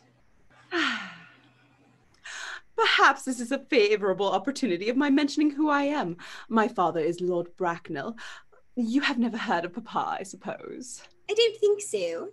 Outside the family circle, Papa, I am glad to say, is entirely unknown. I think it is quite as it should be. The home seems to me to be the proper sphere for a man. And certainly once a man begins to neglect his domestic duties, he becomes painfully effeminate, does he not? And I don't like that. It makes a man so very attractive. Oh, Cecily. Mamma, whose views on education are remarkably strict, has brought me up to be extremely short-sighted. It is part of her system. So you don't mind my looking at you through my glasses? Oh, not at all, Gwendolen. I am very fond of being looked at. Oh. You are here on a short visit, I suppose? Oh, no, I live here. Really? Your mother, no doubt, or female relative of advanced years resides here also? Oh, no, I have no mother, nor in fact any relations. Oh, indeed. My dear guardian, with the assistance of Miss Prism, has the arduous task of looking after me. Your guardian? Yes, I am Mr. Worthing's ward. Oh, it is strange. He never mentioned to me he had a ward. How secretive of him. He grows more interesting hourly. I am not sure, however, that the news inspires me with feelings of unmixed delight. I am fond of you, Cecily. I have liked you ever since I met you. But I am bound to state that now that I know that you are Mr. Worthing's ward, I cannot help expressing a wish that you were, well, just a little bit older than you seem to be, and not quite so very alluring in appearance. In fact, if I may speak candidly... Oh, pray do. I think that whenever one has anything unpleasant to say, one should always be quite candid. Well, to speak with perfect candor, Cecily, I wish that you were fully 42, and more than unusually plain for your age. Ernest has a strong, upright nature. He is the very soul of truth and honor. Disloyalty would be as impossible to him as deception. But even men of the noblest possible moral character are extremely susceptible to the influence of the physical charms of others. Modern and no less ancient history supplies us with the most painful examples of what I refer to. If it were not so, indeed, history would be quite unreadable. Pardon, Gwendolen. Did you say Ernest? Yes. Oh, but it is not Mr. Ernest Worthing who is my guardian. It is his brother, his elder brother. Ernest never mentioned to me he had a brother. I am sorry to say they have not been on good terms for a long time. Ah, that counts for it. And now that I think of it, I have never heard any man mention his brother. Ah, the subject seems distasteful to most men. Ah, Cecily, you have lifted a load from my mind. I was growing almost anxious. It would be terrible if any cloud had come across a friendship like ours, would it not? Of course, you are quite sure that it is not Mr. Ernest Worthing who is your guardian? Quite sure. In fact, I am going to be his. I beg your pardon? Dearest Gwendolen, there is no reason why I should make a secret of it to you. Our little county newspaper is sure to chronicle the fact next week. Mr. Ernest Worthing and I are engaged to be married. Fairfax rises quite politely, the tension rising with her. My darling Cecily, I think there is some slight error. Mr. Ernest Worthing is engaged to me. The announcement will appear in the Morning Post on Saturday at the latest. Miss Cardew follows suit, rising even more politely than Miss Fairfax, bringing the tension to a boil. I am afraid you must be under some misconception. Ernest proposed to me exactly 10 minutes ago. It's right here. He proposed.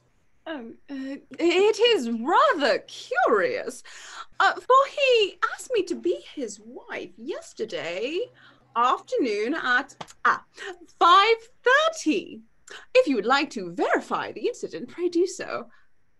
I never go anywhere without my diary. One should always have something sensational to read on the train. I am so sorry, dear Cecily, if it is of any disappointment to you.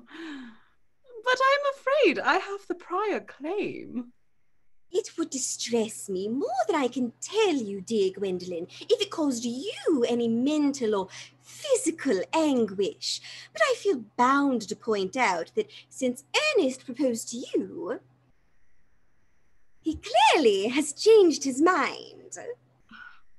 If the poor fellow has been entrapped into any foolish promise, I shall consider it my duty to rescue him, and with a firm hand. Whatever unfortunate entanglement my dear boy may have got into, I will never reproach him with it after we are married. Do you allude to me, Miss Cardew, as an entanglement? You are presumptuous. On the occasion of this kind, it becomes more than a moral duty to speak one's mind. It becomes a pleasure. Do you suggest, Miss Fairfax, that I entrapped Ernest into an engagement? How dare you? This is no time for wearing the shallow mask of manners. When I see a spade, I call it a spade. I am glad to say I have never seen a spade.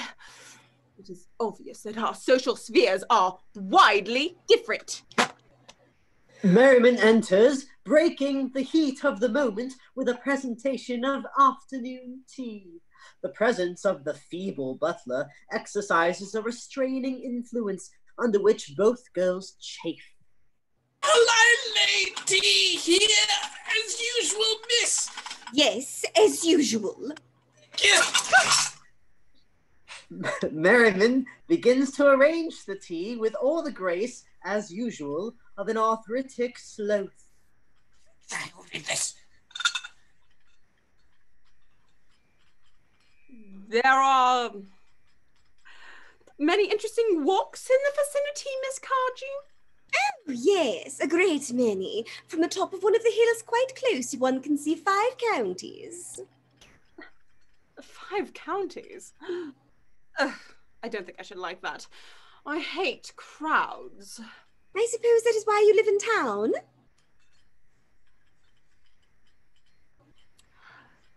Quite a well-kept garden this is, Miss Cardew. So glad you like it, Miss Fairfax. I had no idea there were so many flowers in the country. Oh, flowers are as common here, Miss Fairfax, as people are in London. Personally, I cannot understand how anyone seems to exist in the country. If anyone, who as anyone does, the country always bores me to death. Ah, this is what the newspapers call agricultural depression, is it not? I believe the aristocracy are suffering very much from it just at present. It is almost an epidemic amongst them, I have been told. May I offer you some tea, Miss Fairfax?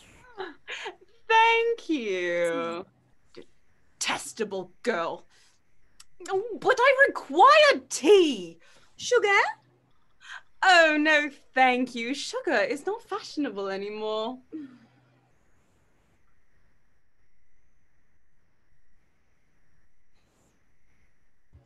Merriman? Yes. Okay. Cake or bread and butter? Bread and butter. Thank you. Cake is rarely seen in the best houses nowadays. Hand that, Miss Fairfax. Threatening to buckle under the weight of the pastry, Merriman manages to pass it to Miss Fairfax. Take it, please. Yes. Oh, I got it. And then staggers out of the room, leaving behind him tensions thicker than the aforementioned cake. Miss Fairfax rises in indignation. You have filled my tea with lumps of sugar, and though I most distinctly asked for bread and butter, you have given me cake. I am known for the gentleness of my disposition and the extraordinary sweetness of my nature, but I warn you, Miss Cardew, you may go too far. Angelic Miss Cardew, more affronted, likewise rises. To save my poor, innocent, trusting boy from the machinations of any other girl, there are no lengths to which I would not go. From the moment I saw you, I distrusted you. I felt that you were false and deceitful, and I am never deceived on such matters. My first impressions of people are invariably right. It seems to me, Miss Fairfax, that I am trespassing on your valuable time. No doubt you have many other calls of a similar character to make in the neighborhood. Mr. Worthing enters with lusty vigor, having been notified of Miss Fairfax's arrival. Oh, Ernest! My own Ernest! Gwendolen, darling. A moment. May I ask you if you are engaged to be married to this young lady? Dear Cecily, of course not. What would have put such an idea in your pretty little head? Thank you. You may. knew there must be some misunderstanding, Miss Fairfax. The gentleman whose arm is at present round your waist is my guardian, Mr. John Worthing. I beg your pardon? This is Uncle Jack. Oh! Mr. Moncrief enters with eyes only for Miss Cardew. Here is Ernest. My own love. A moment, Ernest. May I ask you, are you engaged to be married to this young lady? To what young lady? Ah, good heavens, Gwendolen. Yes, to good heavens, Gwendolen. I mean to Gwendolen. Of course not. What could have put such an idea into your pretty little head? Thank you. You may. I felt there was some slight error, Miss Cardew. The gentleman who is now embracing you is my cousin, Mr. Algernon Moncrief. Algernon Moncrief? Oh! Are you called Algernon? I cannot deny it. Oh! Is your name really John? I can deny it if I like. I could deny anything if I liked. But my name is certainly John. It has been John for years. Gross deception has been practiced on both of us. My poor wounded Cecily. My sweet wronged Gwendolen. You will call me sister, will you not? The ladies embrace in their newfound camaraderie. The gentlemen groan at the fulfillment of their earlier prophecy. There is just one question I would like to be allowed to ask my guardian. An admirable idea. Mr. Worthing, there is just one question I would like to be permitted to put to you. Where is your brother Ernest? We are both engaged to your brother Ernest. So it is a matter of some importance to know where your brother Ernest is at present.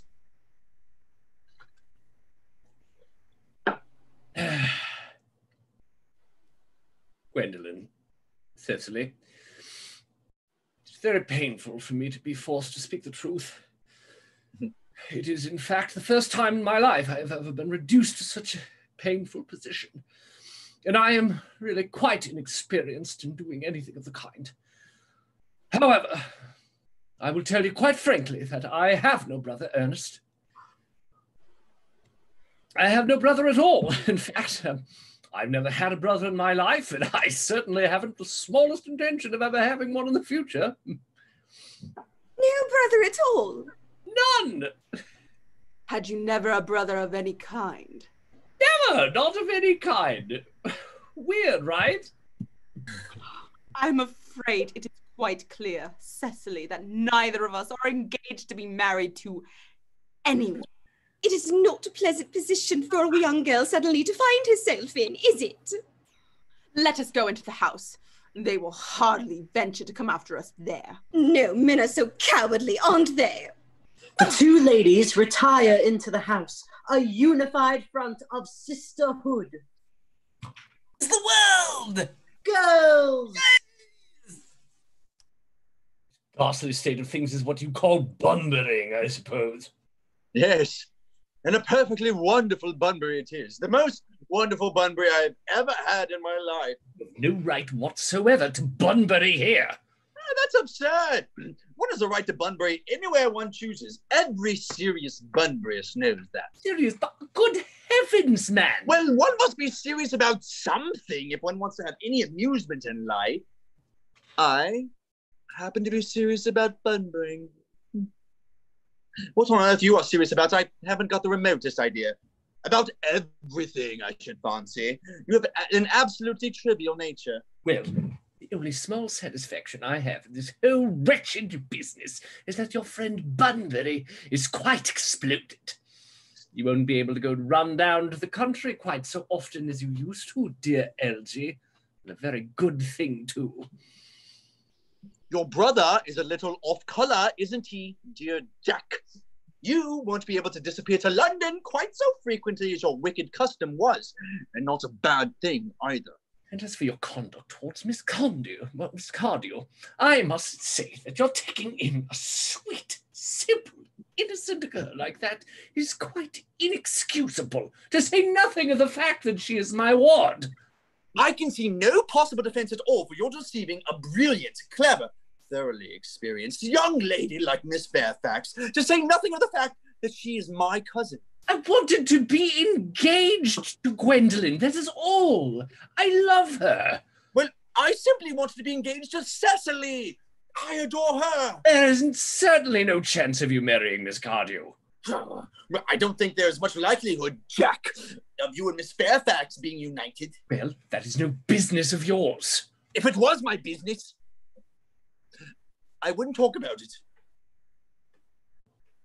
It's very vulgar to talk about one's business. Only people like stockbrokers do that, and then merely only at dinner parties. How can you sit there, calmly eating muffins while we are in this terrible trouble? I can't make out. You seem to be perfectly heartless. Well, I can't eat muffins in an agitated manner. The butter probably gets on my cuffs. One should always eat muffins quite calmly.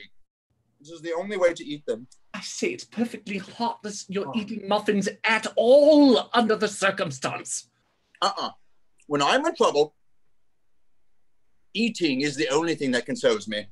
Indeed, when I'm in really great trouble, as anyone who knows me intimately will tell you, I refuse everything except food and drink. At the present moment, I'm eating muffins because I am unhappy. Besides, I'm particularly fond of muffins.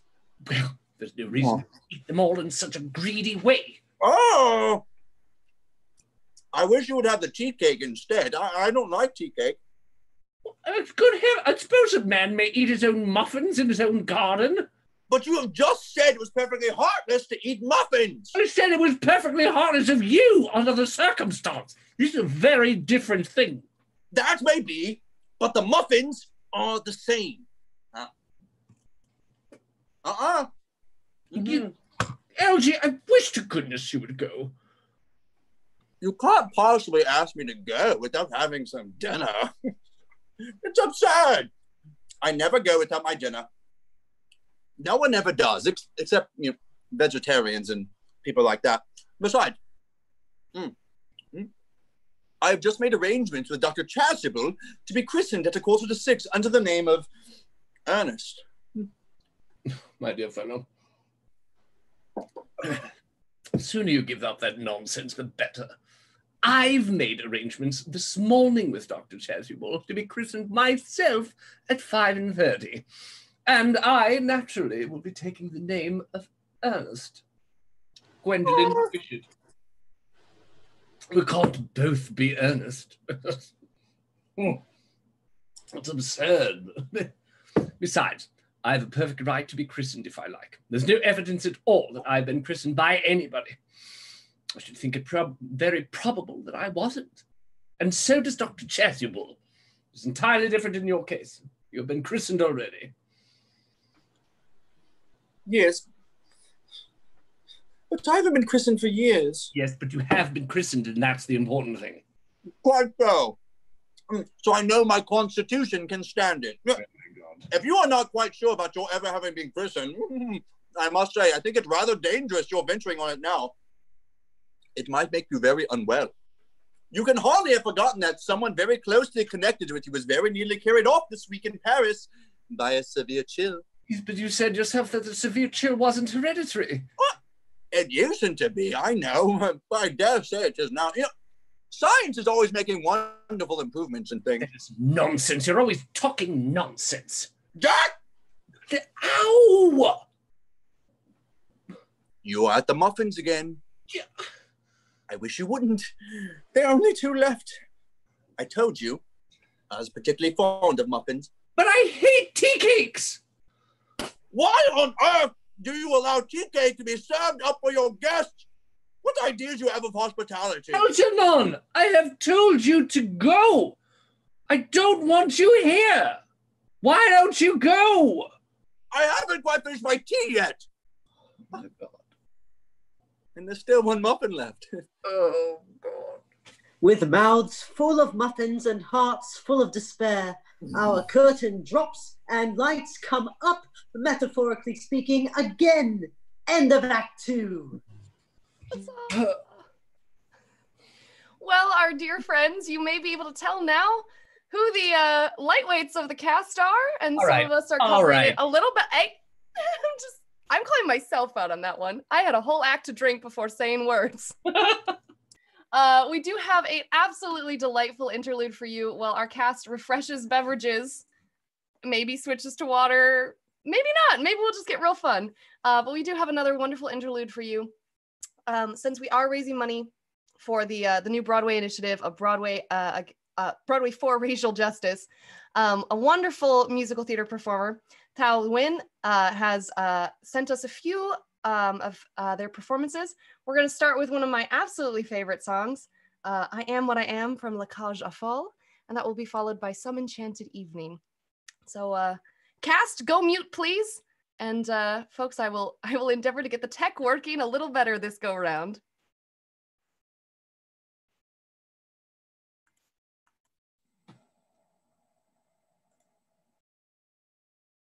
Oh, by the way, please return at 12 after the hour. We're going to go a little longer on this one.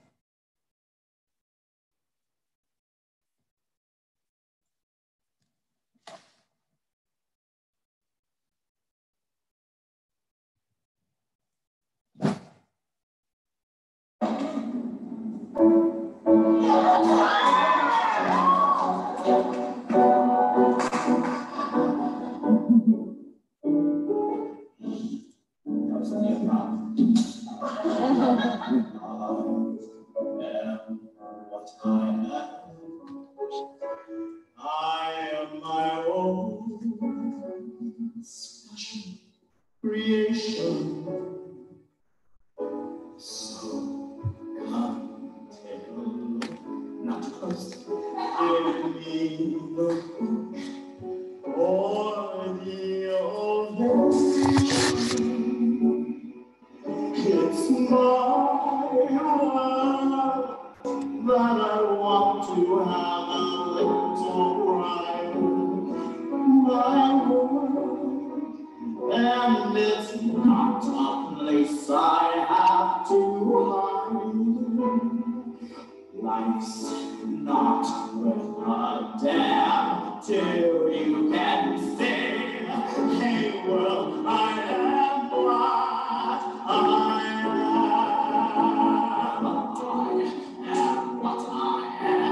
I don't want praise, I don't want pity. I bang my own drums, something gets noise, I think it's pretty. So what if I love each other and we think, why not try to see things from a different angle? More life is a sham till you can shout out that I am what I am. What I am, and what I am needs no excuses. Do you like death? Sometimes the is, sometimes the future. There's one life and no turning, no deposit. One life, so it's time to open up your closet.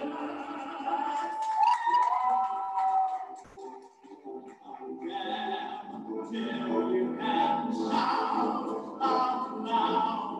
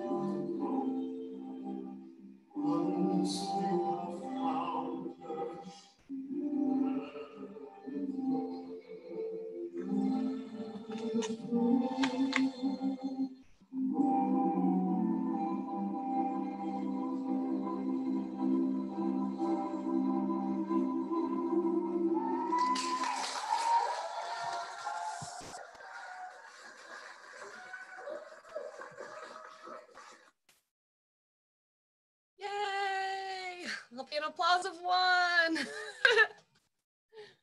Thank you again so much to Tao for sharing. Ooh, hang on. Technical issues. There we go. Thank you to YouTube for automatic commercials. Boy, do we appreciate you. All right. All right. Gwendolen's digging into the cake. I think all of our drinks are fresh. I don't know if the audience can tell. I am very warm. I will ask the actors before we get started on Act 3. All right, what were the muffins? I believe Jack had marshmallows. Oh yeah, straight up marshmallows. Yeah, the big ones. That's disgusting. Yeah, it was. It was the things I do for you people. We adore it. And what were yours also marshmallows? No, I had chocolate chip mini muffins. Oh. And honestly, saving my life currently. Gotta say. Lucky you. Yeah, I'm a little warm. All right, so with this this heat and continued indulgence, at least on my end, I don't know about all the rest of you. Looks like Gwen is padding up with a little sobriety. Let's roll back in. Here we are for Act 3 of The Importance of Being and Drinking in Earnest. Thank you all for continuing to be with us. The morning room at the manor house. Miss Fairfax and Miss Cardew are at the window looking out into the garden, where the gentlemen remain scarfing muffins. The fact that they do not follow us at once into the house as anyone else would have done seems to me to show that they have some sense of shame left. They have been eating muffins. That looks like repentance. They don't seem to notice us at all. Couldn't you cough? But I haven't got a cough. They are looking at us. What effrontery. Oh, they're approaching. Oh, that's very forward of them. Oh, let us preserve a dignified silence. Certainly. It's the only thing to do now. Enter Mr. Worthing, followed by Mr. Moncrief, crowing some dreadful popular air with the same proficiency as Mr. Moncrief's earlier piano playing. I'm bringing muffins back. Yeah. That's why they call me an aristocrat. Yeah. This dignified silence seems to produce an unpleasant effect. A most distasteful one. But we will not be the first to speak. Certainly not. Mr. Worthing, I have something very particular to ask you. Much depends on your reply. Gwendolen, your common sense is invaluable. Mr. Moncrief, kindly answer me the following question. Why did you pretend to be my guardian's brother? In order that I might have an opportunity of meeting you. That certainly seems a satisfactory explanation, does it not? Yes, dear, if you can believe him. I don't. But that does not affect the wonderful beauty of his answer. True. In matters of grave importance, style, not sincerity, is the vital thing. Mr. Moncrief, Mr. Worthing, what explanation can you possibly offer for me for pretending to have a brother? Was it in order that you might have an opportunity of coming up to town to see me as often as possible? Can you doubt it, Miss Fairfax? I have the gravest doubts on the subject, but I intend to crush them. This is not a moment for German skepticism. Their explanations appear to be quite satisfactory, especially Mr. Worthing's. That seems to me to have the stamp of truth upon it. I am more than content with what Mr. Moncrief said. His voice alone inspires one with absolute credulity. Then you think we should forgive them? Yes. I mean, no. True. I had almost forgot. There are principles at stake that one cannot surrender. Which of us should tell them? The task is not a pleasant one. Could we not both speak at the same time? An excellent idea. I nearly always speak at the same time as other people. Will you take your time from me? Certainly. Your Christian names are still an insuperable barrier. Yeah. That is all. Our Christian names. Is that all? But we are going to be christened this afternoon. For my sake, you're prepared to do this terrible thing? I am. To please me, you are ready to face this fearful ordeal? I am. Oh, how absurd to talk of the equality of the sexes. Where questions of self-sacrifice are concerned, men are infinitely beyond us. We are. They have moments of physical courage of which we women know absolutely nothing. Darling. Darling. Darling. Darling. Having reconciled their differences, the couples fall into passionate embraces. Lane, I find my heart strangely moved. Perhaps we should try some of this reconciliation ourselves? Unsure if he's feeling the swell of romance or an impending heart attack, Merriman enters once more, strategically interrupting an awkward situation. Lady Bracknell! Good heavens! Lady Bracknell barrels in like a steam engine. The couples, hot and heavy for other reasons, separate in alarm. I make a hasty retreat. Gwendolen, what does this mean? Merely that I'm engaged to Mr. Worthing, Mamma. Come here. Sit down. Sit down immediately. Hesitation of any kind is a sign of mental decay in the young, of physical weakness in the old.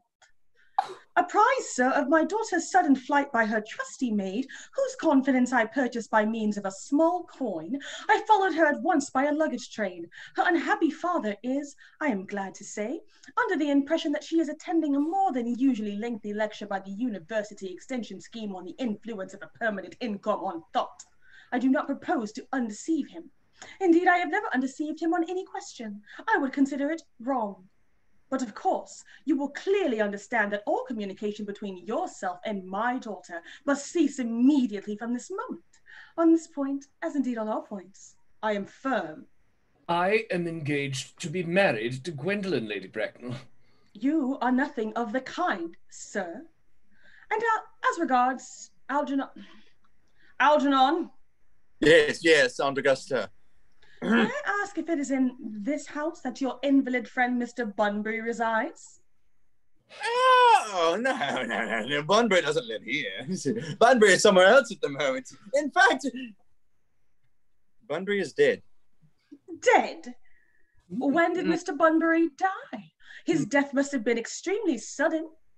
No, I killed Bunbury this afternoon. I mean, poor Bunbury died this afternoon. What did he die of? Bunbury? No, he was quite exploded. Exploded? Was he the victim of a revolutionary outrage? I was not aware that Mr. Bunbury was interested in social legislation. If so, he is well punished for his morbidity. My dear Aunt Augusta, I mean, he was found out. The doctors found out that Bunbury could not live. That is what I mean. So Bunbury died. Yeah. He seems to have had great confidence in the opinion of his physicians. I am glad, however, that he made up his mind at the last to some definite course of action and acted under proper medical advice.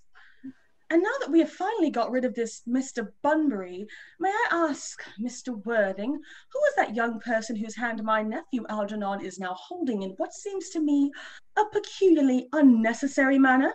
That lady is Miss Cecily Cardew, my ward. I'm engaged to be married to Cecily, Aunt Augusta. I beg your pardon? Mr. Moncrief and I are engaged to be married, Lady Bracknell.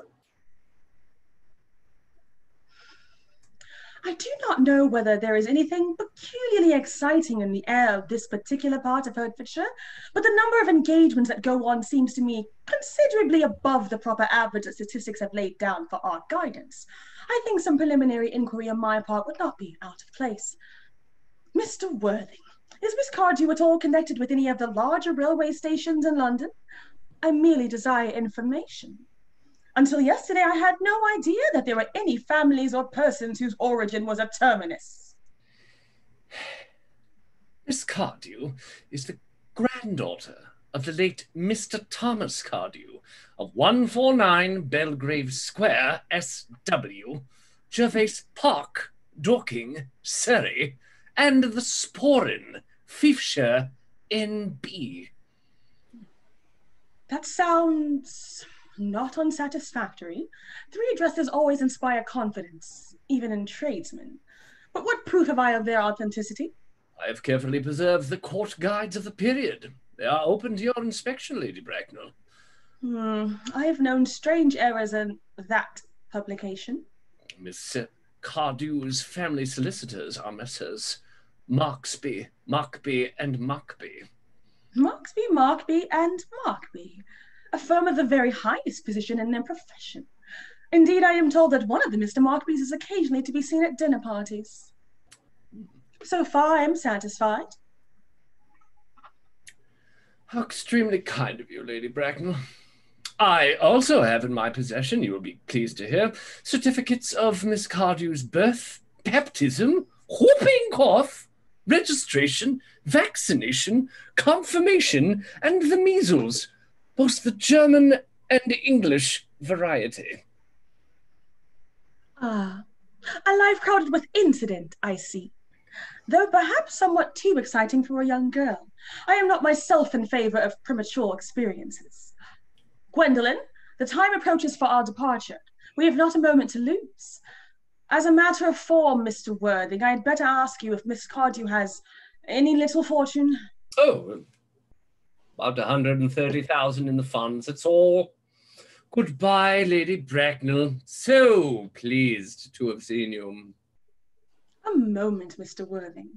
130,000 pounds, and in the funds. Miss Cardew seems to me a most attractive young lady now that I look at her.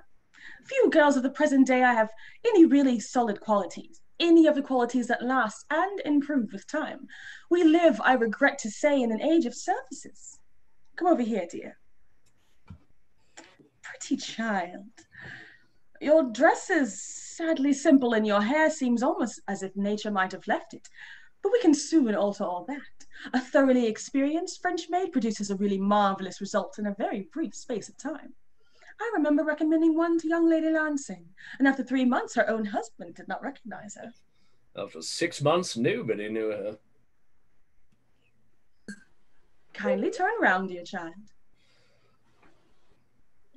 No, the side view is what I want. Yes, quite as I expected. There are distinct social possibilities in your profile.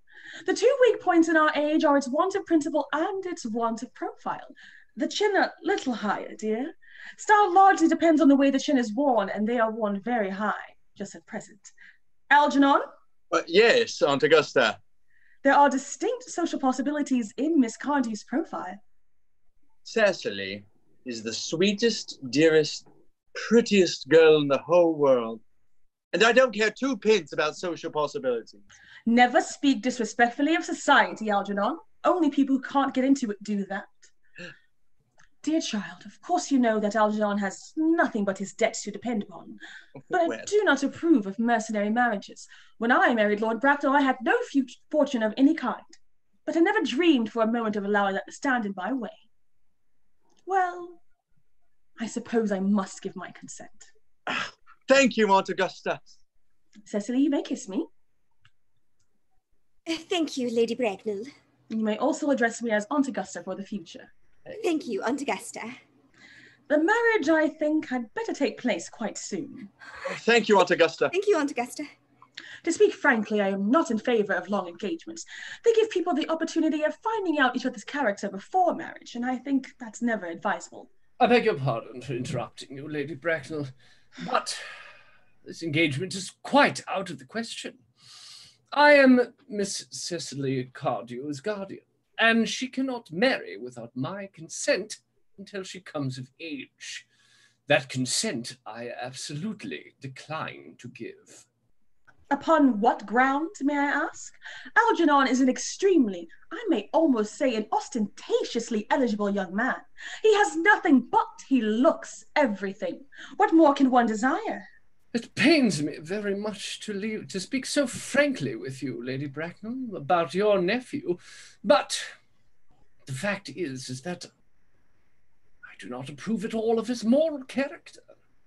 I suspect him of being untruthful. Untruthful? My nephew Algernon? Impossible. He is an Oxonian. Oh, I fear there can be no possible doubt about the matter. This afternoon, after my temporary absence in London on an important question of romance, he obtained admission to my house by means of false pretense of being my brother.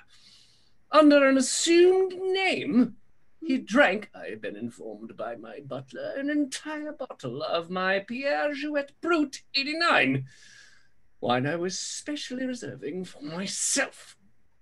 Continuing his disgraceful deception, he succeeded on the course of an afternoon of alienating the affections of my only ward. He subsequently stayed to tea, devoured every single muffin, and what makes his conduct all the more heartless is that he was perfectly well aware that from the first that I have no brother, that I have never had a brother, and that I don't intend to have a brother, not even of any kind. I distinctly told him that myself yesterday afternoon. Mr. Worthing, after careful consideration, I have decided entirely to overlook my nephew's conduct to you. Oh, that is very generous of you, Lady Bracknell. My own decision, however, is unalterable. I decline to give my consent. Come here, sweet child. How old are you, dear? Well, I'm really only 18, but I always admit to 20 when I go to evening parties. You are perfectly right in making some slight alteration. Indeed, no woman should ever be quite accurate about her age. It looks so calculating. 18, but admitting to 20 at evening parties. Well, it will not be very long before you are of age and free from the restraints of tutelage. So I don't think your guardian's consent is, after all, a matter of any importance. Excuse me, Lady Bracknell, for interrupting you again. But it is only fair to tell you that according to the terms of her grandfather's will, Miss Cardew does not come legally of age until she is 35. That does not seem to me to be a grave objection. 35 is a very attractive age. London society is full of women of the very highest birth who have, of their own free choice, remained 35 for years. Lady Dumbleton is an instance in point. To my own knowledge, she's been 35 ever since she arrived at the age of 40, which has been many years ago now. I see no reason why our dear Cecily should not be even still more attractive at the age you mentioned than she is at present. There will be a large accumulation of property. Algie, could you wait for me till I was 35? Of course I could, Cecily. You know I could. Yes, I felt it instinctively, but I couldn't wait all that time. I hate waiting even 5 minutes for anybody. It always makes me rather cross. I am not punctual myself, I know, but I do like punctuality in others, and waiting, even to be married, is quite out of the question. Then what is to be done, Cecily? I don't know, Mr. Moncrief. My dear Mr. Worthing, as Miss Cardew states positively that she cannot wait until she is 35, a remark which I am bound to say seems to me to show a somewhat impatient nature. I would beg of you to reconsider your decision. But, my dear Lady Bracknell, the matter is entirely in your own hands. The moment that you consent to my marriage with the lovely Gwendolen, I will most gladly allow your nephew to form an alliance with my ward. You must be quite aware that what you propose is out of the question. Then a passionate celibacy is all that any of us can look forward to. That is not the destiny I propose for Gwendolen. Algernon, of course, can choose for himself. Come, dear, we have already missed 5, if not 6 trains. To miss any more might expose us to comment on the platform. Dr. Chasuble strides into the room, breathless as always, and disrupts their departure with his sudden arrival. Everything is quite ready for the christenings. The christenings, sir? Is that not somewhat premature? Both of these gentlemen have expressed a desire for immediate baptism. At their age, the idea is grotesque and irreligious. Algernon, I forbid you to be baptized. I will not hear of such excesses. Lord Bracknell would be highly displeased if he learned that that was the way in which you wasted your time and money. Am I to understand that there will be no christenings this afternoon? I don't think that, as things are now, it would be of much practical value to either of us, Dr. Chasuble. I am grieved to hear such sentiments from you, Mr. Worthing. The savior of heretical views of the Anabaptists, views that I have completely refuted in 4 of my unpublished sermons. However, as your present mood seems to be one peculiarly secular, I will return to the church at once. Indeed, I have just been informed by the pew opener that for the last hour and a half, Miss Prism has been waiting for me in the vestry. Miss Prism?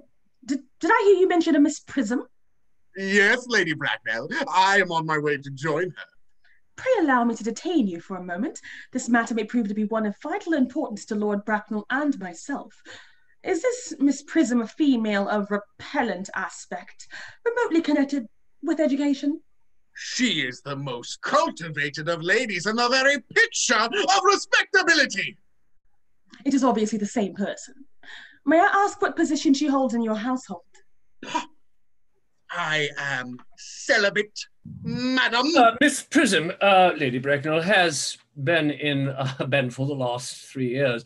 Miss Cardew is esteemed governess and valued companion. In spite of what I hear of her, I must see her at once. Let her be sent for.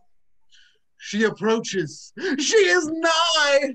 As if summoned by her cue, Miss Prism hurriedly appears, eyes drawn immediately to the rector.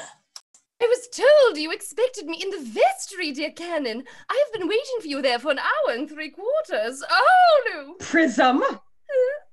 Come here, Prism. Prism, where is that baby? Done.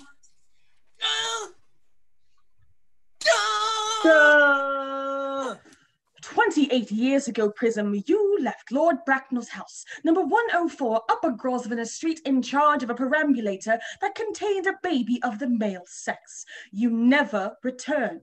A few weeks later, through the elaborate investigations of the Metropolitan Police, the perambulator was discovered at midnight, standing by itself in a remote corner of Bayswater.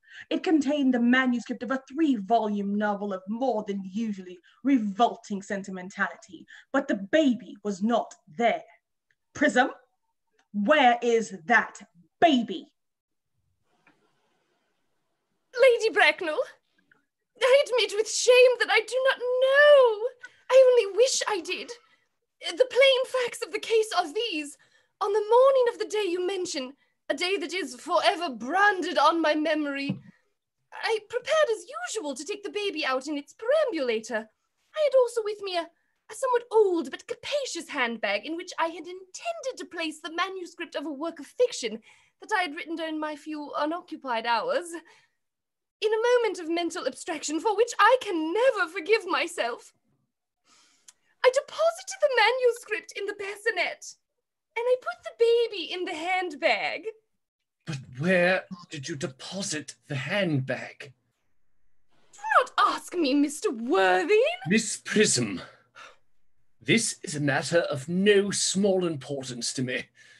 I insist on knowing where you deposited the handbag that contained that infant. I left it in the cloakroom of one of the larger railway stations in London. What railway station? Victoria! The Brighton line! I must retire to my room for a moment. Gwendolen, you will wait here for me. If you are not too long, I will wait for you my entire life. Mr. Worthing rushes out of the room in great excitement. I felt this much excitement in 20-odd years. What do you think this means, Lady Bracknell? I dare not even suspect, Dr. Chasuble. I need hardly tell you that in families of high position, strange coincidences are not supposed to occur. They are hardly considered the thing. No, sir, I just cleaned your room this morning. Whose are these? Oh, that's where I put them. I'll have you put it back in order later, Merriman. Jack. Uncle Jack seems strangely agitated. Your guardian has a very emotional nature. This noise is extremely unpleasant. It sounds as if he was having an argument. I dislike arguments of any kind. They are always vulgar and often convincing. It has stopped now. The noise of Mr. Worthing's feverish search is in fact redoubled. So noisy. And my excitement is redoubled as well. I wish you would arrive at some conclusion. The suspense is terrible. Oh, I hope it will last.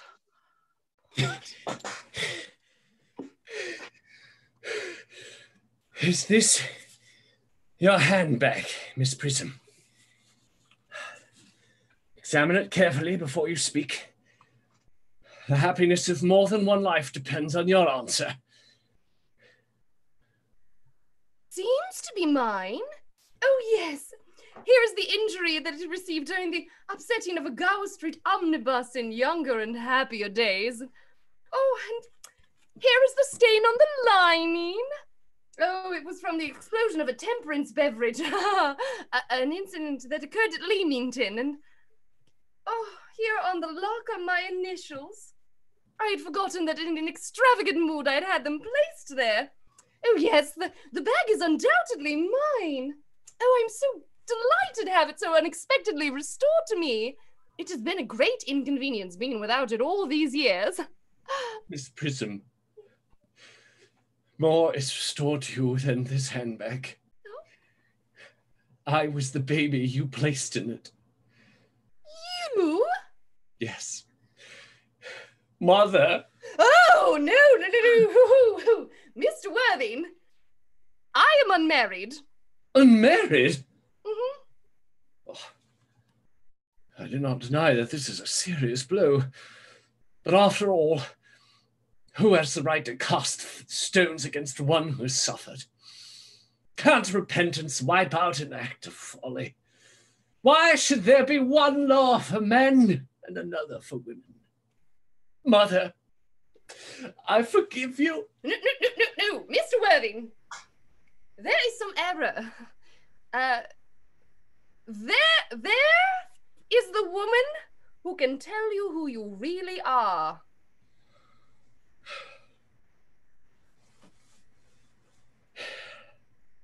Lady Bracknell,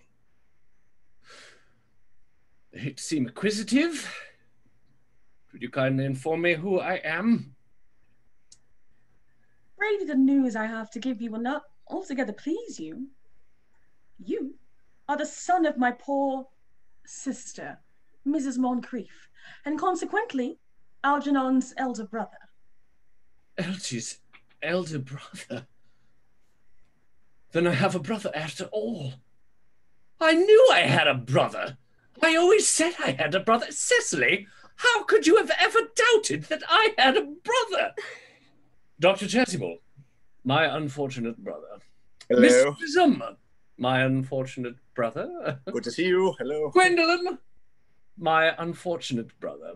Mucho gusto. Yes, sir. Scoundrel, you will have to treat me with more respect in the future. You have never behaved to me like a brother in all your life. Well, not till today, old boy, I admit. I did my best, however, though I was out of practice. My own. But what own are you? What is your Christian name now that you become someone else? Good heavens! I had quite forgotten that point. Your decision on the subject of my name is irrevocable, I suppose. Oh, I never change, except in my affections. What a noble nature you have, Gwendolen.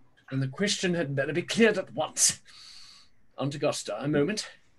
At the time when Miss Prism left me in the handbag, had I been christened already?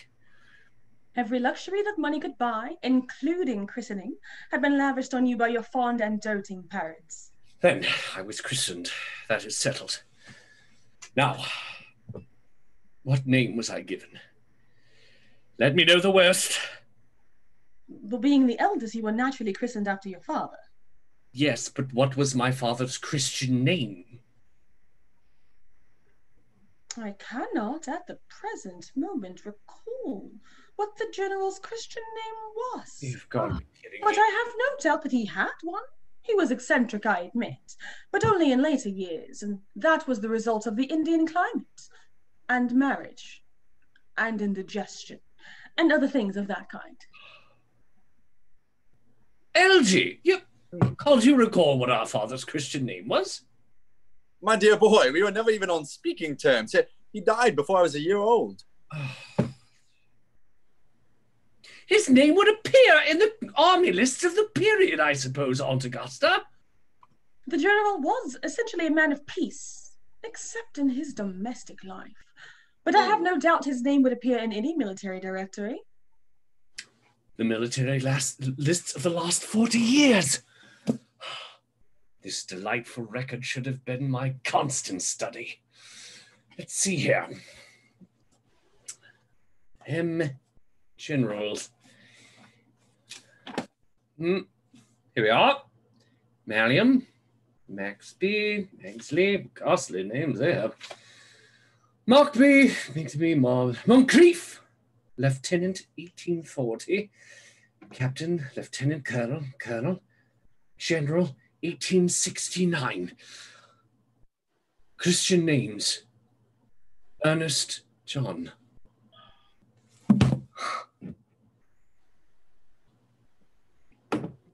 I always told you, Gwendolen, that my name was Ernest, didn't I? Well, it is Ernest, after all. Oh, God. I mean, naturally, it is Ernest.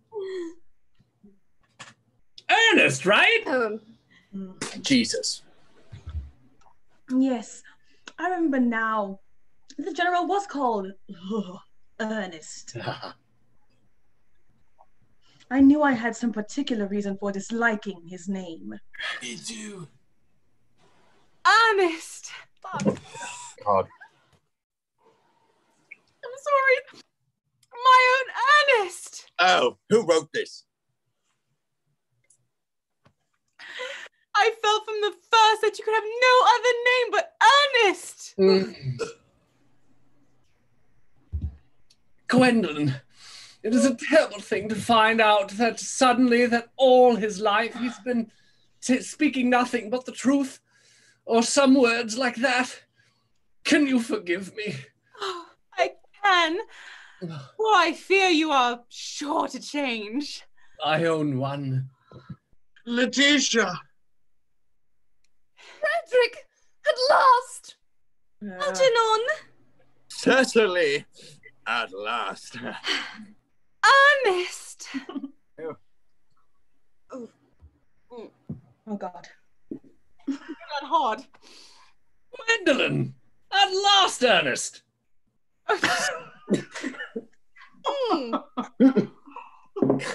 Marcel! Blaine! At last! My nephew, you seem to be displaying signs of triviality.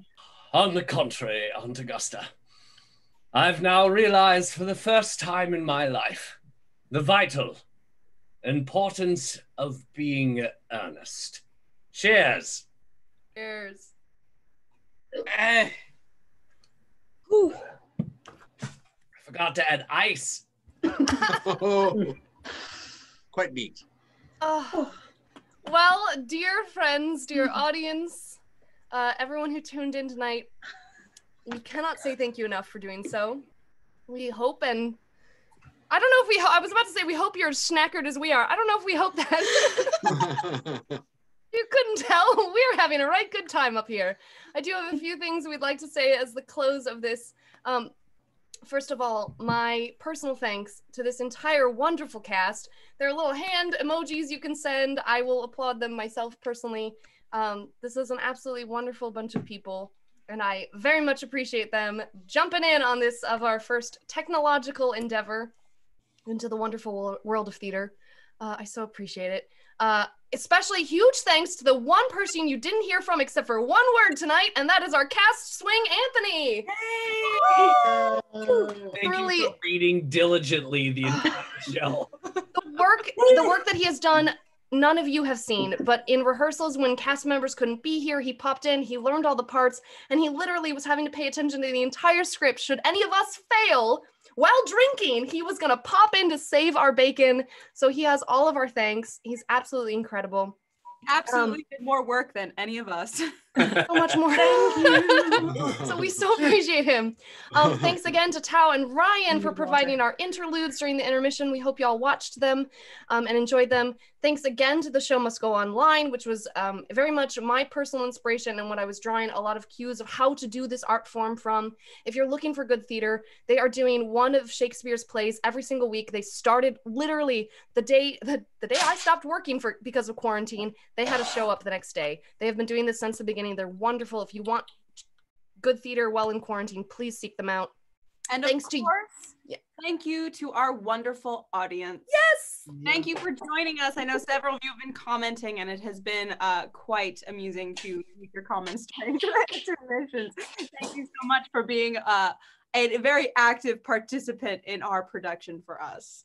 Yes, thank you so much. And again, just a reminder, in lieu of any personal benefit, we really want to encourage you to go out and support Broadway for Racial Justice, trying to make positive movements in the theater community, which we are all a part of in one way or another.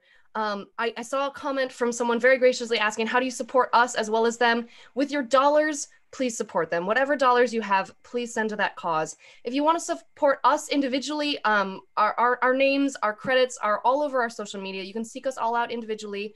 As a company, we would absolutely love if you stick around, stay a fan on our social media pages, spread this play to other people.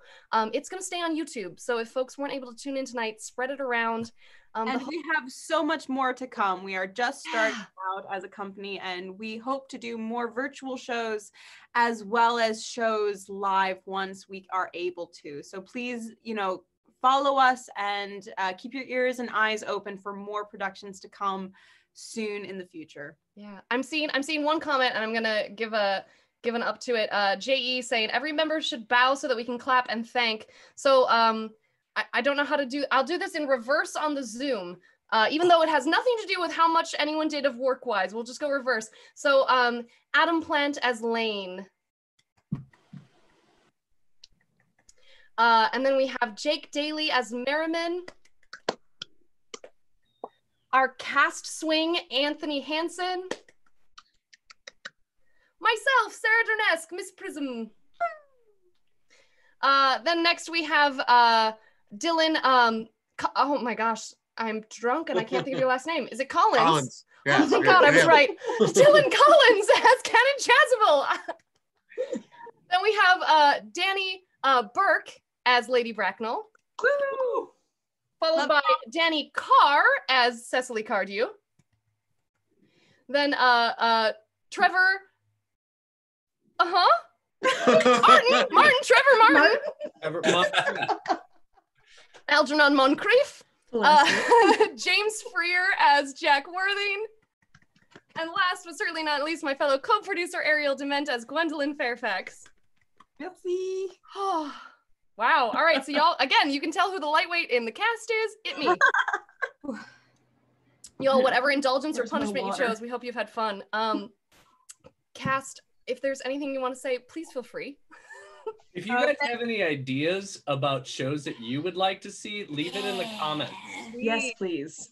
We are constantly looking for new stuff to do, and we are definitely looking for our next production. So we will be hopefully having something up in the next few weeks for you as a new production that you can watch live.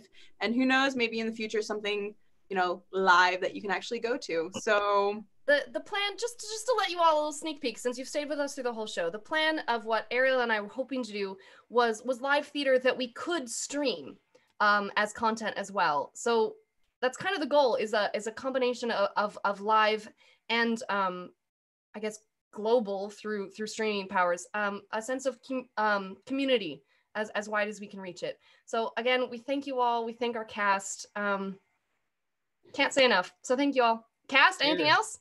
Thank you for coming. Thank you so much. Thank you Yeah, so much. Basil and Thank you.